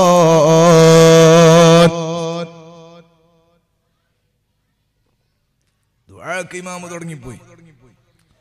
നമ്മള് കഴിഞ്ഞ മാസത്തിന്റെ അതേ കോലത്തിലെ ഇപ്പോൾ ഉള്ളത്. ആമീൻ. ആ ദുആ മാത്രം ഇങ്ങനെ കേട്ടുന്നല്ലാതെ ഒരു മാറ്റം ഉണ്ടാവും. അള്ളാഹു നമ്മളെ ഖൽബ് നന്നാക്കി തരട്ടെ. ഖുർആൻ ഓതാൻ തുടങ്ങാത്ത ചെറുപ്പക്കാരാ, ഖുർആൻ ഓതാൻ തുടങ്ങണം. അള്ളാഹു തൗഫീഖ് തരട്ടെ. ഞാൻ നിങ്ങളോട് പറയട്ടെ, എന്റെ നഫ്സിനോട് തന്നെ ഞാൻ പറയട്ടെ, പരിശുദ്ധ ഖുർആൻ എന്ന് പറയുന്നത് കലാമുൻ ഖദീമുൻ ലാ യുമല്ലു സമാഉഹു തനസ്സാഹ അൻ ഖൗലിൻ വഫിഅലിൻ വനിയതി به أشفي من كل داء ونوره دليل لقلبي عند جهلي وحيرتي. സങ്കടം വരുന്ന സമയത്ത്, രോഗമുണ്ടാകുന്ന സമയത്ത് സകലത്തിനും എനിക്ക് ആശ്വാസം നൽകുന്ന ഉത്തമമായ മരുന്നുണ്ട് എന്റെ വീട്ടിൽ. ഏറ്റവും നല്ല ഔഷധമുണ്ട് എന്റെ വീട്ടില്, അതെന്റെ റബ്ബിന്റെ കലാമാണ്. ഖുർആനെക്കാളും നല്ല മരുന്നുണ്ടോ ചെറുപ്പക്കാരാ? പരിശുദ്ധ ഖുർആനെക്കാളും നല്ല കൂട്ടുകാരനുണ്ടോ? ഖൽബിൽ സങ്കടം വന്നാൽ, ഒരു ടെൻഷൻ വന്നാൽ ഖുർആൻ എടുത്തിട്ട് ഓതി നോക്കിയാ ടെൻഷൻ പോവല്ലേ മുഅ്മിനീങ്ങൾക്ക്. ടെൻഷൻ മാറ്റാൻ ഇത്ര നല്ല മരുന്ന് വേറെ ഇല്ല. സങ്കടം തീർക്കാൻ പരിശുദ്ധ ഖുർആനോളം വരുന്ന ഒന്നുമില്ല. അതുകൊണ്ട് ഇന്നത്തെ രാത്രിയിൽ അള്ളാഹു നമുക്ക് തൗഫീഖ് തരട്ടെ. വെള്ളിയാഴ്ച രാവിലെ എന്റെ നഫ്സിനോട് നിങ്ങൾക്ക് എത്ര ആളുകൾക്ക് പ്രാവർത്തികമാക്കാൻ കഴിയുമെന്ന് എനിക്കറിയില്ല. ഖുർആൻ ഓതാത്ത ഒറ്റ ദിവസവും ജീവിതത്തിൽ ഉണ്ടാകാൻ പാടില്ല. സ്ത്രീകൾക്ക് ഖുർആൻ എടുക്കാൻ പറ്റാത്ത സമയത്ത് ഓതാൻ പറ്റാത്ത സമയം ഉണ്ടാകും. അതല്ല ഞാൻ പറയണത്. പറ്റുന്ന ഒറ്റ ദിവസവും ഓതാതിരിക്കാൻ പാടില്ല. ഇന്നത്തെ ദിവസം ഒരു തുടക്കമാകട്ടെ. അള്ളാഹു നമുക്ക് ഭാഗ്യം തരട്ടെ. ഇന്നത്തെ വെള്ളിയാഴ്ച രാവ് വാള് കഴിഞ്ഞിട്ട് നിങ്ങളൊക്കെ പോകണം വീട്ടിലേക്ക്. ഇശാ നിസ്കരിക്കാത്തവരൊക്കെ നിസ്കരിക്കുക. എന്നിട്ട് ഒന്ന് പല്ലൊക്കെ തേച്ച് വുളൂ ചെയ്തിട്ട് 2 റക്അത്തൊക്കെ നിസ്കരിക്കുക. വുളൂവിന്റെ സുന്നത്ത് നിസ്കാരമെങ്കിലും നിസ്കരിക്കുക. പരിശുദ്ധ ഖുർആൻ കയ്യിലെടുക്കുക. ഹബീബായ തങ്ങളിലേക്ക് ഫസ്റ്റ് തന്നെ പോട്ടെ. ഇലാ ഹളറത്തുൻ നബിയിൽ മുസ്തഫ മുഹമ്മദി മുത്തായ തങ്ങളിലേക്ക് ആദ്യം തന്നെ അഡ്രസ് അങ്ങ് എഴുതി കൊടുക്കുക. എന്നിട്ട് നല്ല തുടക്കം ബിസ്മില്ലാഹിർ റഹ്മാനിർ റഹീം അൽഹംദുലില്ലാഹി റബ്ബിൽ ആലമീൻ ഫാത്തിഹ അങ്ങ് തുടങ്ങുക. ബിസ്മില്ലാഹിർ റഹ്മാനിർ റഹീം അലിഫ് ലാം മീം ദാലികൽ കിതാബു ലാ റൈബ ഫീഹി ഹുദൽ ലിൽ മുത്തഖീൻ. പരിശുദ്ധമായ ഖുർആൻ സഹോദരങ്ങളെ, ഇന്ന് രാത്രിയിൽ പോയിട്ട് വുളൂ ചെയ്തിട്ട് 2 റക്അത്ത് സുന്നത്ത് നിസ്കരിച്ചിട്ട് 1 പേജ് അല്ലെങ്കിൽ 2 പേജ് ഖുർആൻ ഓതാതെ കണ്ണടച്ചു ഉറങ്ങല്ല ചെറുപ്പക്കാരാ. നാളെ നീ നേരം വെളുക്കൂലെങ്കിലും പറഞ്ഞുകൂടെ രാവിലെ തന്നെ മരിച്ചുപോയി. അള്ളാഹു നമുക്ക് ആഫിയത്തുള്ള ദീർഘായുസ്സ് തരട്ടെ. റബ്ബേ, കേൾക്കേണ്ട ഒരു വാള് ഞാൻ കേട്ടു, ഒരു സാധു മിസ്കീന്റെ വാള്. അള്ളാഹു നമ്മുടെ ഖൽബ് നന്നാക്കി തരട്ടെ. റബ്ബിനോട് പറഞ്ഞുകൂടെ ഒരു വാള് ഞാൻ കേട്ടു. അല്ലാഹ്, ഞാൻ വീട്ടിൽ വന്നിട്ട് വുളൂ ചെയ്തിട്ട് 2 റക്അത്ത് നിസ്കരിച്ചിട്ട് ആ ഉസ്താദ് പറഞ്ഞതുപോലെ ഒന്ന് ഖുർആൻ എടുത്ത് ഓതിയിട്ട് ഇന്നത്തെ രാത്രിയിൽ വേറൊന്നും ഞാൻ കണ്ടില്ല. ഒരു സിനിമയും കണ്ടില്ല, ഒരു പാട്ടും കേട്ടില്ല, ഒരു മൊബൈലും നോക്കിയില്ല. ഖുർആൻ നോക്കിയിട്ട് നീ തന്ന കണ്ണുകൊണ്ട് ഖുർആൻ നോക്കിയല്ലോ, നീ തന്ന നാവ് കൊണ്ട് ഖുർആൻ ഓതിയല്ലോ, നീ തന്ന കാത് കൊണ്ട് ഞാൻ ഓതുന്നത് തന്നെ ഞാൻ കേട്ടുവല്ലോ. എന്റെ ഖൽബ് കൊണ്ട് നിന്റെ ഖുർആൻ ഇങ്ങനെ നോക്കിയിട്ട് നിന്റെ പരിശുദ്ധമായ റഹ്മത്തുകൾ അറിഞ്ഞെന്റെ കണ്ണ് നിറഞ്ഞു അല്ലാഹ്. അങ്ങനെ ഖുർആൻ ഓതിയിട്ട് അത് അടച്ചു വെച്ചിട്ട് ഉറങ്ങിയതാണ് ഞാൻ. പിന്നെ ഞാൻ നേരെ ഖബറിലേക്കല്ലേ വന്നതല്ലോ. പിന്നെ ഞാൻ തെറ്റൊന്നും ചെയ്തില്ലല്ലോ അല്ലാഹ്. 60-70 കൊല്ലം എന്റെ ജീവിതത്തിൽ വന്നു പോയ സകല തെറ്റുകളും മാപ്പ് ചെയ്യാൻ നിന്റെ പരിശുദ്ധമായ ഖുർആനിലെ ഒരായത്ത് തന്നെ ധാരാളമല്ലേ അല്ലാഹ്. റബ്ബിനോട് പറയാൻ കഴിയുന്ന നിലക്ക് ചെറുപ്പക്കാരെ, ചെറുപ്പക്കാരികളെ, ഇതൊരു തമാശക്ക് പറഞ്ഞതല്ല, ഞാൻ ഖൽബ് കൊണ്ടേറ്റെടുക്കണേ. അല്ലാഹു തൗഫീഖ് തരട്ടെ. ഇന്ന് രാത്രി പോയി ഓതു എടുത്തിട്ട് സുന്നത്ത് നിസ്കരിച്ചിട്ട് ഞാൻ 1 പേജെങ്കിലും ഖുർആൻ ഓതും എന്ന് ഉറപ്പുള്ള ആളൊന്ന് കൈവക്കുക. നിങ്ങളെ കൂട്ടത്തിൽ എത്ര ആളുണ്ട് നോക്കട്ടെ. ഇന്ന് പോയിട്ട് വുളൂ ചെയ്തിട്ട് ഞാൻ ഖുർആൻ ഓതാണ്ട് ഉറങ്ങൂല എന്ന് ഉറപ്പുള്ള ആളൊന്ന് കൈവന്തിച്ച. അല്ലാഹു തൗഫീഖ് തരട്ടെ. അല്ലാഹു തൗഫീഖ് തരട്ടെ. ജീവിതത്തിൽ നിലനിർത്താൻ അല്ലാഹു ഭാഗ്യം തരട്ടെ. ഇന്ന് തുടങ്ങിയിട്ട് നാളെ നിർത്തണം എന്നല്ല ഞാൻ പറഞ്ഞത്, എപ്പോഴും പതിവാക്കണം. അല്ലാഹു തൗഫീഖ് തരട്ടെ. സഹോദര, ജീവിതത്തിൽ തീർന്നു പോകുന്നതിന്റെ ഇടയിൽ, നഷ്ടപ്പെട്ടു പോകുന്നതിന്റെ ഇടയിൽ, അസ്തമിക്കുന്നതിന്റെ ഇടയിൽ കിട്ടുന്നത് പോലെ സമ്പാദിക്കാൻ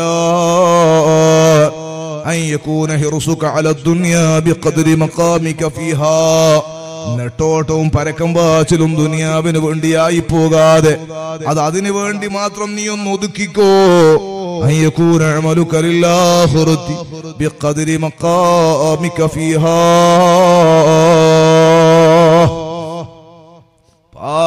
പാരത്രിക ലോകത്തിന്റെ വിജയത്തിനു വേണ്ടി എത്ര കാലമാണോ അവിടെ താമസിക്കേണ്ടത് അതിനു വേണ്ടി നീ ഒന്ന് അധ്വാനിച്ചു.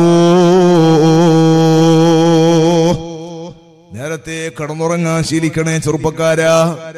നേരത്തെ കിടന്നുറങ്ങിയിട്ട് പാതിരാ സമയത്ത് എഴുന്നേറ്റിട്ട്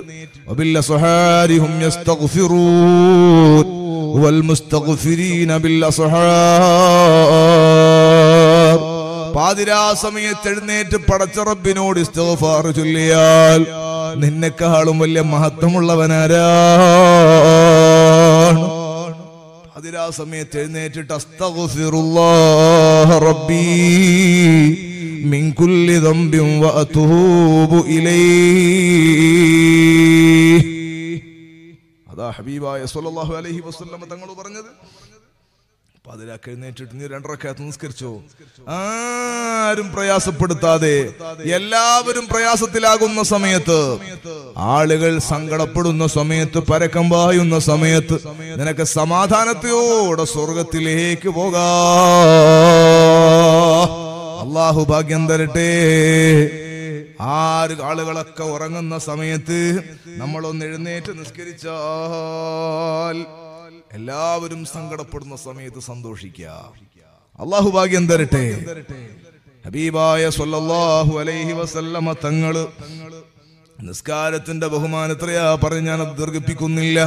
ലുഖ്മാനുൽ ഹകീം റളിയല്ലാഹു അൻഹു പറഞ്ഞ 3ാമത്തെ ഉപദേശം എന്താണെന്നറിയോ? അൻ യകൂന ജറാതുക അലൽ മഅസി ബിഖദ്രി സ്വബ്രിക അലൻ നാർ. 5 ഉപദേശങ്ങളാ പറഞ്ഞത്. ഇൻഷാ അല്ലാഹ് തങ്ങളുപ്പാപ്പ എപ്പോഴൊപ്പം നിർത്തും. ലുഖ്മാനുൽ ഹകീം റളിയല്ലാഹു അൻഹു പറയാണ്, നിനക്ക് തെറ്റ് ചെയ്യണോ, നിനക്ക് ദോഷം ചെയ്യണോ? അങ്ങനെ ദോഷം ചെയ്യാൻ വേണ്ടിയിട്ട് നീ ദോഷം ചെയ്യുന്ന സമയത്ത് നീ ആലോചിച്ചോ. പെണ്ണുങ്ങളോട് പ്രത്യേകിച്ച് ഞാൻ പറയാം, രാവിലെ പോയിട്ട് അടുപ്പിന്റെ അടുക്കല്, അടുപ്പെന്നല്ലേ പറയാ, അടുപ്പിന്റെ അടുത്ത് ഭക്ഷണം പാകം ചെയ്യുന്ന കല്ലുണ്ടാവും. ദോശ ഇടുന്ന കല്ല്, പത്തിലൊക്കെ ഉണ്ടാക്കുന്ന സാധനം. അതുപോലെ തീ ഉണ്ടാകും. ആ തീ നമ്മുടെ കൈ കൊണ്ടൊന്ന് പിടിക്കാൻ പറ്റുമോ? ഇല്ല. ചെറുപ്പക്കാരോട് എനിക്ക് നമുക്ക് പറ്റുമോ? ഇല്ല. പൊള്ളൂലേ? ഒരൽപ്പം ചൂടുള്ള വെള്ളം കാലിന് മറിഞ്ഞു പോയാൽ അള്ളാഹു അപകടങ്ങളെ തൊട്ട് നമ്മളെ ഉമ്മമാരെയും ഭാര്യമാരും നമ്മളെല്ലാവരും അള്ളാഹു കാക്കട്ടെ. പതക്കുന്ന വെള്ളം, ഒരു 100 ഡിഗ്രി സെൽഷ്യസ് ഉള്ള വെള്ളം, അത് നമ്മുടെ ശരീരത്തിലേക്ക് മറിഞ്ഞു പോയാൽ ശരീരം പഴുത്തുപോകും, കൊപ്പള വരും, അത് ഉണങ്ങാൻ ഇത്ര ദിവസം പിടിക്കും, വസ്ത്രം ഇടാൻ പറ്റൂല. സഹോദരങ്ങളെ, എത്താണ് ഇതിന്റെ പ്രയാസം? എന്നാൽ ഇതിനേക്കാളും 70 ഇരട്ടി ചൂടുള്ളതാണ്, ഗൗരവമുള്ളതാണ് നരകത്തിലെ ചൂട്. ആ നരകത്തിലെ ചൂട് സഹിക്കാൻ കഴിയോ? ലുഖ്മാനുൽ ഹകീം റളിയല്ലാഹു അൻഹു പറയുന്നു, നിനക്ക് തെറ്റ് ചെയ്യണോ, നരകത്തിലെ ചൂട് സഹിക്കാൻ കഴിയുന്ന അത്ര മതി കേട്ടോ. നരകത്തിലെ ചൂടും അവിടത്തെ തീയൊക്കെ നിനക്ക് സഹിക്കാൻ കഴിയോ? അതിന് കണക്കായിട്ട് നീ തെറ്റ് ചെയ്യണേ, നീ അധികം ചെയ്യണ്ട. ഹബീബായ സ്വല്ലല്ലാഹു അലൈഹി വസല്ലമ തങ്ങൾ പറഞ്ഞിട്ടുണ്ട്, ഇന്ന അഹ്വന അദാബൻ യൗമൽ ഖിയാമത്തി അബൂ ത്വാലിബ്. ഖിയാമത്ത് നാളിലെ നരകത്തിലെ ഏറ്റവും ചെറിയ ശിക്ഷ കിട്ടുന്നയാൾ അബൂ ത്വാലിബാണ്. വഹുവ മുതനഅലും ബിനഅലൈഹി. അബൂ ത്വാലിബിന് ആകെ കിട്ടുന്നത് 2 ചെരുപ്പ് മാത്രമാണ്. ശരീരത്തിന്റെ ഒരു ഭാഗവും അബൂ ത്വാലിബിന്റെ ശരീരത്തിൽ തീ തൊടൂല. ഹബീബായ തങ്ങൾക്ക് സംരക്ഷണം കൊടുത്ത മൂത്താപ്പയാണ് അബൂ ത്വാലിബ്. മുസ്ലിമായിട്ടില്ല. മുത്തായ തങ്ങൾ അബൂ ത്വാലിബിനെ ഒന്ന് തടവിയതാണ്. എന്തേ? തന്റെ പരിശുദ്ധമായ കൈതൊട്ട സ്ഥലത്ത് തീ തൊടൂല. ഹബീബായ തങ്ങൾ തടകിയത് എന്തിനാണ്? സ്വജനപക്ഷപാതം കാണിച്ചതല്ല, മറിച്ച് വിശ്വാസികളെക്കാളും കൂടുതൽ ഹബീബായ സ്വല്ലല്ലാഹു അലൈഹി വസല്ലമ തങ്ങളെ സംരക്ഷിച്ചു, സകല സഹായങ്ങളും കൊടുത്തു എന്ന് മാത്രമല്ല, ഹബീബായ തങ്ങളെങ്ങാനും പൂർണ്ണമായി തടവുകയാണെങ്കിൽ അബൂ ത്വാലിബിന് ഹിദായത്ത് കിട്ടുമായിരുന്നു എന്ന് വിശദീകരിച്ച പണ്ഡിതന്മാരുണ്ട്. പക്ഷെ അബൂ ത്വാലിബിന് അല്ലാഹു ഹിദായത്ത് കണക്കാക്കിയിട്ടില്ല. അതുകൊണ്ട് തന്നെ ജിബ്രീൽ അലൈഹിസ്സലാം കാൽപാദത്തിന്റെ ഭാഗത്തുനിന്ന് കയ്യങ്ങ് തട്ടിക്കളഞ്ഞു എന്നല്ലേ ചരിത്രം. ബാക്കിയുള്ള ഭാഗങ്ങളിലൊക്കെ ഹബീബായ തങ്ങൾ തടവിയോടൊന്നും തീ തൊടൂല. 2 ചെരുപ്പ് മാത്രമാണ് അബൂ ത്വാലിബിന് നരകത്തിലുള്ളത്. എന്നാ കേൾക്കണോ ചെറുപ്പക്കാരാ, ചെറുപ്പക്കാരികളെ, ആ നരകത്തിൽ ആ തീ കൊണ്ടുണ്ടാക്കിയ ചെരുപ്പില്ലയോ, ആ ചെരുപ്പ് ചവിട്ടാതെ അബൂ ത്വാലിബിന് നരകത്തിൽ നടന്നുകൂടാ. എന്നാൽ ആ തീയുടെ ചെരുപ്പ് ഇടുന്ന സമയത്ത്, അത് ചവിട്ടുന്ന സമയത്ത്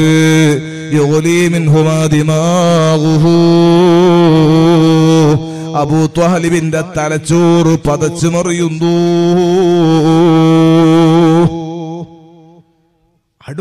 വച്ചിരിക്കുന്ന പാത്രത്തിൽ നിന്ന് അരിയും മറ്റു ഭക്ഷണ സാധനങ്ങളൊക്കെ ഇട്ട പാത്രത്തിന്റെ അടിഭാഗത്തല്ലേ തീയുള്ളത്. ആ തീ ഇങ്ങനെ കത്തുമ്പോ ആ ചോറുകളൊക്കെ തിളച്ചിട്ട് ഇങ്ങനെ മറിയുന്നത്, കറികളൊക്കെ തിളച്ച് മറിയുന്നത് കണ്ടിട്ടില്ലയോ? ഇതുപോലെ കാലിന്റെ അടിയിലാണ് ചെരുപ്പുള്ളത്. തലച്ചോറ് അതുകൊണ്ട് പതച്ചു മറിയുന്നു. ഹബീബായ സ്വല്ലല്ലാഹു അലൈഹി വസല്ലമ തങ്ങൾ നരകത്തിലെ ഏറ്റവും ചെറിയ ശിക്ഷയായി പറഞ്ഞത് അതിനേക്കാളും ഒരു ചെറിയ ശിക്ഷ കിട്ടാനില്ല. മഹാനായ ലുഖ്മാനുൽ ഹകീം റളിയല്ലാഹു അൻഹു പറയുന്നത്, നീ ഒന്ന് തെറ്റ് ചെയ്യുമ്പോ നരകത്തിന് നിനക്ക് സഹിക്കാൻ കഴിയോ? അതിനെ കണക്കായിട്ട് തെറ്റ് ചെയ്യണേ. നാലാമത്തെ ഉപദേശം മഹാനവറുകൾ പറഞ്ഞത്, അയ്യകൂന ഖിദ്മതുക ലിമൗലാക ബിഖദ്രി ഹാജതിക ഇലൈഹി. സുബ്ഹാനല്ലാഹ്, എന്തൊരു ഉപദേശാണെന്നറിയോ? നീ നിന്റെ മൗലയായ റബ്ബിന് ഖിദ്മത്ത് ചെയ്തോ ബിഖദ്രി ഹാജതിക ഇലൈഹി. നിനക്ക് ആ റബ്ബിനോട് ആവശ്യമുള്ള അത്രയും, നിനക്ക് നിന്റെ റബ്ബിന് ആവശ്യമുള്ള സമയം വരെ നീ റബ്ബിന് ഖിദ്മത്ത് ചെയ്തോ. അത്രത്തോളം നിന്റെ റബ്ബിന് ഖിദ്മത്ത് ചെയ്തോ എന്ന് പറഞ്ഞാൽ ഇബാദത്തിന്റെ മറ്റൊരു വഴി തന്നെയാണ്, മറ്റൊരു ഭാഷയാണത്. ഖാലിഖായ മൗലയായ രക്ഷിതാവായ സഹായിയായ എല്ലാമായ റബ്ബില്ലേ, ആ റബ്ബിന്റെ കാരുണ്യം നിനക്ക് വേണോ എന്നാ നീ റബ്ബിന് ഖിദ്മത്ത് ചെയ്തോ, ഇബാദത്ത് ചെയ്തോ, നന്ദിയുള്ളവനായിക്കോ, ദിക്റ് ചൊല്ലിക്കോ. വേണ്ടെങ്കിൽ നീ വേണ്ട വിട്ടോ സഹോദരാ. കഴിയുമോ നമുക്ക് റബ്ബിന്റെ നിഅമത്ത് വേണ്ടെന്ന് പറയാൻ? സുബ്ഹാനല്ലാഹ്. രാത്രി നന്നായിട്ട് ഭക്ഷണം കഴിച്ചവനാണ് നമ്മൾ, രാത്രി ഭക്ഷണം കഴിക്കുന്നവനാണ്. എല്ലാ ഭക്ഷണവും മരിക്കുന്നത് വരെ സന്തോഷത്തോടെ ആവശ്യമുള്ളത് കഴിക്കാനുള്ള തൗഫീക്ക് തരട്ടെ, അല്ലാഹു തൗഫീക്ക് തരട്ടെ. ബറാഅത്തിന്റെ രാത്രിയിൽ, ബറാഅത്തിന്റെ സമയത്ത് 3 യാസീൻ ഓതാറുണ്ടല്ലോ. ഒരു വെള്ളിയാഴ്ച ഞാൻ ഖുതുബ ഓതുന്ന പള്ളി കണ്ണൂർ ജില്ലയിൽ, അന്ന് മാലിക് ദിനാർ പള്ളി ശ്രീകണ്ഠപുരം, അല്ലാഹു അവിടെയുള്ള സ്വഹാബികളുടെ ദറജയേറ്റവരുടെ തർബിയത്ത് അല്ലാഹു നമുക്ക് നൽകട്ടെ. ഞാൻ അവിടെ 3 വെള്ളിയാഴ്ച, ബറാഅത്തിന് തൊട്ട് മുമ്പുള്ള വെള്ളിയാഴ്ച, ഏതോ ഒരു വർഷം, കുറെ വർഷം മുമ്പ് അവിടെ പ്രസംഗിച്ച് 3 യാസീൻ ഓതണം, ഭക്ഷണം വിശാലമാകാൻ, അങ്ങനെ പറഞ്ഞപ്പോ ഒരു ചെറുപ്പക്കാരൻ എന്റെ റൂമിലേക്ക് കയറിയിട്ട് എന്നോട് ചോദിച്ചു, ഉസ്താദേ, തമാശക്ക് ചോദിച്ചതാണ്, എന്തിനാ എല്ലാ ഉസ്താദന്മാരും ഭക്ഷണം വിശാലമാകാൻ എന്ന് പറയുന്നത്?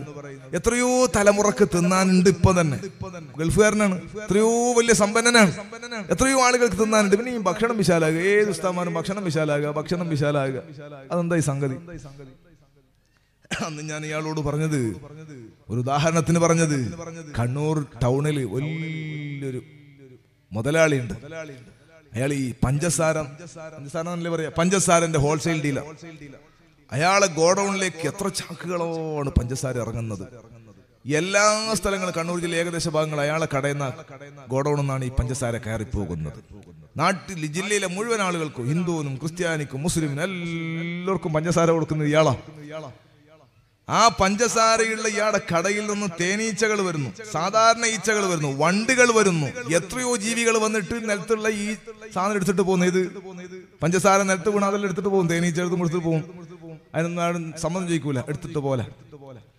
എന്ന ഇയാളെ കഥ കേൾക്കണമെങ്കിൽ ഇയാൾക്ക് ഷുഗർ 650. ഈ നിലത്ത് വീണ ചാക്കുന്ന താഴെ വീണിരിക്കുന്ന ഒരൊറ്റ ഒരു പഞ്ചസാരന്റെ കഷ്ണം വായിൽ വെച്ച് നോക്കിക്കൂടാ ഇയാൾക്ക്, സാധുവിന്. ജില്ല മുഴുവനും പഞ്ചസാര വിതരണം ചെയ്യുന്ന ആളാണ്. ഈ പഞ്ചസാര ഒരൊറ്റ സമയം, ഒരൊറ്റ മണി ഒരു തരിയെടുത്തിട്ട് നാവിന് വെച്ചുകൂടാ. ഞാൻ ഈ ചെറുപ്പക്കാരനോട് പറഞ്ഞു, എടോ, തൗഫീഖ് എന്ന് പറഞ്ഞാൽ ഭക്ഷണം വിശാലാകാതെ വലിയ പ്ലേറ്റ് കിട്ടുക എന്നല്ല അതിന്റെ അർത്ഥം, മറിച്ച് അല്ലാഹു സുബ്ഹാനഹു വ തആല കൊടുക്കുന്ന ഒരു തൗഫീഖാണ്.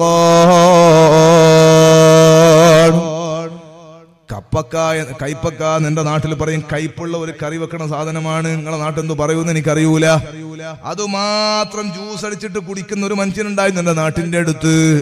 വേറൊരു സാധനമൊക്കെ കഴിക്കാൻ പറ്റൂല, കൈപ്പക്കന്റെ ജ്യൂസ് മാത്രമാക്കിയിട്ട് കഴിക്കണ സാധനം കുടിച്ചിട്ട് ജീവിച്ച ഒരു മനുഷ്യനുണ്ടായിരുന്നു. അയാൾ മരിച്ചുപോയി. അള്ളാഹു ഖബർ പ്രകാശിപ്പിച്ചു കൊടുക്കട്ടെ, ദോഷമുള്ള മാപ്പ് ചെയ്ത് കൊടുക്കട്ടെ. ഞാൻ പറയുന്നത്, അല്ലാഹു സുബ്ഹാനഹു വ തആല തന്ന നിഅമത്ത് മറന്നു പോകണ്ട. റബ്ബിന് ആവശ്യമില്ലെങ്കിൽ വിട്ടേക്കൂ. റബ്ബിന് നിനക്ക് ആവശ്യമുണ്ടോ? രാത്രിയിൽ ഭക്ഷണം കഴിക്കാൻ എന്ത് നല്ല ഭക്ഷണം, എത്ര കോലത്തിലുള്ള ഭക്ഷണമാണ്. ഇന്നിവിടെ ഭക്ഷണം കഴിക്കാൻ വേണ്ടി വീട്ടിൽ പോയപ്പോ എന്തൊക്കെ തരങ്ങളാണ് അവരുണ്ടാക്കി വെച്ച. ഉസ്താദുമാരെ ബഹുമാനിച്ചിട്ടാണ്. അല്ലാഹുവേ, ഞങ്ങൾക്കും ആ വീട്ടുകാർക്കും ഞങ്ങളെ കുടുംബക്കാർക്കും നാട്ടുകാർക്കും മുഴുവനും സ്വർഗീയ ഭക്ഷണം കഴിക്കാൻ തൗഫീഖ് നൽകണം അല്ലാഹ്. ഞങ്ങൾക്കും ഞങ്ങളെ മുതഅല്ലിമീങ്ങൾ ഞങ്ങൾ പഠിക്കുന്ന കാലത്ത് ഭക്ഷണം തന്നവർ ഞങ്ങളുടെ ഉമ്മമാരടക്കം, ഈ പള്ളിയിലുള്ള മുതഅല്ലിമീങ്ങൾക്ക് ഭക്ഷണം കൊടുക്കുന്നവരടക്കം, അതിനെ പാകം ചെയ്യുന്ന ഒറ്റ ഉമ്മാനെയും നീ നരകത്തിലെ വറകാക്കല്ല അല്ലാഹ്. എത്രയാണ് ഭക്ഷണം കഴിക്കാൻ വേണ്ടിട്ട് അള്ളാഹു ഭാഗ്യം തന്നത്. എല്ലാ ഭക്ഷണവും കഴിക്കുക. എന്നാൽ രാവിലെ എഴുന്നേറ്റ് ബാത്റൂം പോയാലോ സുബ്ഹാനല്ലാഹ്, ആട് ബിരിയാണി കഴിച്ചതാ. ഈ പോകുന്നതിന്റെ കോല എന്തൊരു കോലത്തിലായി പോണത്. സുബ്ഹാനല്ലാഹ്, ആടുമില്ല, കോഴിയുമില്ല, മീനുമില്ല, ഒക്കെ തർത്തീവ് തെറ്റിപ്പോയി. എല്ലാറ്റിനും കോലം മാറിപ്പോയി. നല്ല വെള്ളം കുടിച്ചതാണ്. പച്ച കളറുള്ള വെള്ളം കുടിച്ചു, ചുവന്ന കളറുള്ള വെള്ളം കുടിച്ചു, നീല കളറുള്ള വെള്ളം കുടിച്ചു, കലങ്ങി പോയ വെള്ളം കുടിച്ചു, ജ്യൂസ് കുടിച്ചു, എല്ലാ വെള്ളവും കുടിച്ചു. 1 മണിക്കൂർ 2 മണിക്കൂർ കഴിഞ്ഞപ്പോ മൂത്രമൊഴിക്കാൻ പോവുകയാണ്. ഏത് കളറുള്ള വെള്ളമാ നീ മൂത്രമൊഴിച്ച് കളഞ്ഞത്? 5 കളറുള്ള വെള്ളം ഒന്നിച്ച് കുടിച്ചതാണ്. പോകുന്നത് ഒരൊറ്റ കളറാണ് കേട്ടോ. ഞാൻ ചോദിക്കും, ഇത്ര ക്ലീനായിട്ട് ഇത്ര ക്ലിയർ ആയിട്ട് നിന്റെ ശരീരത്തിന്റെ ഉള്ളിൽ ഈ യന്ത്രം ഫിറ്റ് ചെയ്തവനാരാ? മെഷീന് പ്രവർത്തിപ്പിക്കുന്നവനാരാ? നിനക്ക് നിന്റെ റബ്ബിന്റെ ആവശ്യമില്ലെന്നാണോ നീ പറയുന്നത്? നിന്റെ റബ്ബിന്റെ നിന്റെ മൗലയുടെ സഹായം വേണ്ടെന്നാണോ നീ പറയുന്നത്? നിന്റെ പള്ളയിൽ ഈ സംവിധാനം ഒരുക്കിയവനാരാ? രാത്രി കഴിച്ച ഭക്ഷണം നേരം വെളുക്കുമ്പോഴേക്ക് എന്റെ കോലം മാറിപ്പോയില്ലേ? രാത്രി നിന്റെ ഉറക്കിൽ ഏതെങ്കിലും ഒരു തട്ടലും മുട്ടലും നീ കേട്ടോ? ഞാൻ ചോദിക്കുന്ന അരി പൊടിക്കുന്ന ഫ്ലവർ മില്ലില്ലേ, റൈസ് മില്ല്, അതിന്റെ അടുത്തൂടെ പോകുമ്പോ എന്തൊരൊച്ചയാണ്, കറ കറ കറ കറ ശബ്ദം. ഒരു ചെറിയ ഷർട്ട് തുന്നുന്ന കടല് ടൈലർ ഷാപ്പിന്റെ അടുത്ത് പോയ എന്തൊരൊച്ചയാണ്. എവിടെ പോയാൽ ഒച്ചയാണ്. സുബ്ഹാനല്ലാഹ്, ചായ തിളക്കുന്നിടത്തുണ്ട് ഒച്ച, കറി വെക്കുന്നിടത്ത് അതിന്റെ ഒച്ചയുണ്ട്. എന്നാൽ ഇത്ര വലിയ മെഷീൻ ഇതിന്റെ ഉള്ളിൽ പ്രവർത്തിച്ചിട്ട് ഒരു ശബ്ദവും കേട്ടില്ലല്ലോ. നമ്മൾ അറിഞ്ഞോ? നമ്മുടെ സ്വപ്നത്തിനൊരു തടസ്സം ഉണ്ടായോ? ഇല്ല. കൂടുതൽ തിന്നെങ്കിൽ ഭീമനെ പോലെ ഉറങ്ങിപ്പോയി. സുബ്ഹാനല്ലാഹ്, നല്ലോണം വയറ് ഫുള്ളാക്കി തിന്നതാ. ഓ സ്വബൈക്ക് വരെ എണീക്കൂല, അത്രയും വലിയ ഉറക്കം. എന്താ ഈ പറയുന്നത്? ആരാണ് ഇത് പ്രവർത്തിപ്പിക്കുന്നത്? ഞാൻ ചോദിക്കട്ടെ, 60 വയസ്സുള്ള കാരണോരേ ഒന്ന് രാവിലെ ബാത്റൂമിൽ പോയതാണ്, മൂത്രമൊഴിക്കാൻ പോയതാണ്. ഇല്ല, വയറ്റൊന്നും പോകുന്നില്ല. എന്ത് കളിച്ചിട്ടും വേദനയാണ്, വയറ്റൊന്നും പോകുന്നില്ല, മൂത്രമൊഴിക്കാനും പറ്റുന്നില്ല. ഭാര്യനോട് പറയാണ്, എനിക്ക് വയറ്റൊന്നും പോകുന്നില്ല, മൂത്രമൊഴിക്കാൻ കഴിയുന്നില്ല, ഡോക്ടർ ഒന്ന് കാണണം, വേദനിച്ചിട്ട് പറ്റുന്നില്ല. സുഹൃത്തുക്കളെ, ഡോക്ടറെ അടുത്ത് പോയപ്പോ ഡോക്ടർ ആ ചെറിയ ടെസ്റ്റ് ഒക്കെ നടത്തിയിട്ട് അയാളൊന്ന് പരിശോധിച്ച് നോക്കിയിട്ട്, സാരമില്ല, ഗുളിക കഴിച്ചിട്ട് വരൂ, മാറ്റില്ലെങ്കിൽ വരൂ എന്നാ പറഞ്ഞത്. നല്ല മാറ്റമുണ്ട്, പക്ഷെ വേദന കൂടുകയാണ്. കുറയല്ല, നല്ല മാറ്റം ഉണ്ടെന്ന് പറഞ്ഞാൽ വേദന കൂടുന്നുണ്ട്.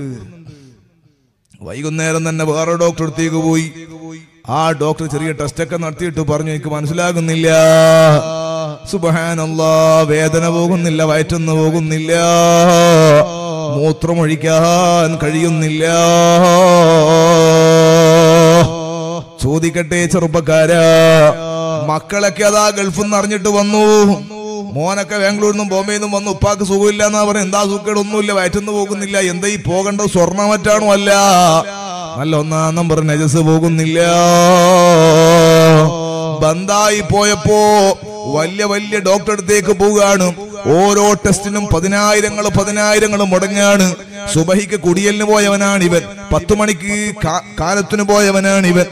അല്ലാഹു അക്ബർ, അല്ലാഹു അക്ബർ, അല്ലാഹു അക്ബർ, ലാ ഇലാഹ ഇല്ലല്ലാഹു, അല്ലാഹു അക്ബർ, അല്ലാഹു അക്ബർ, വലില്ലാഹിൽ ഹംദ്.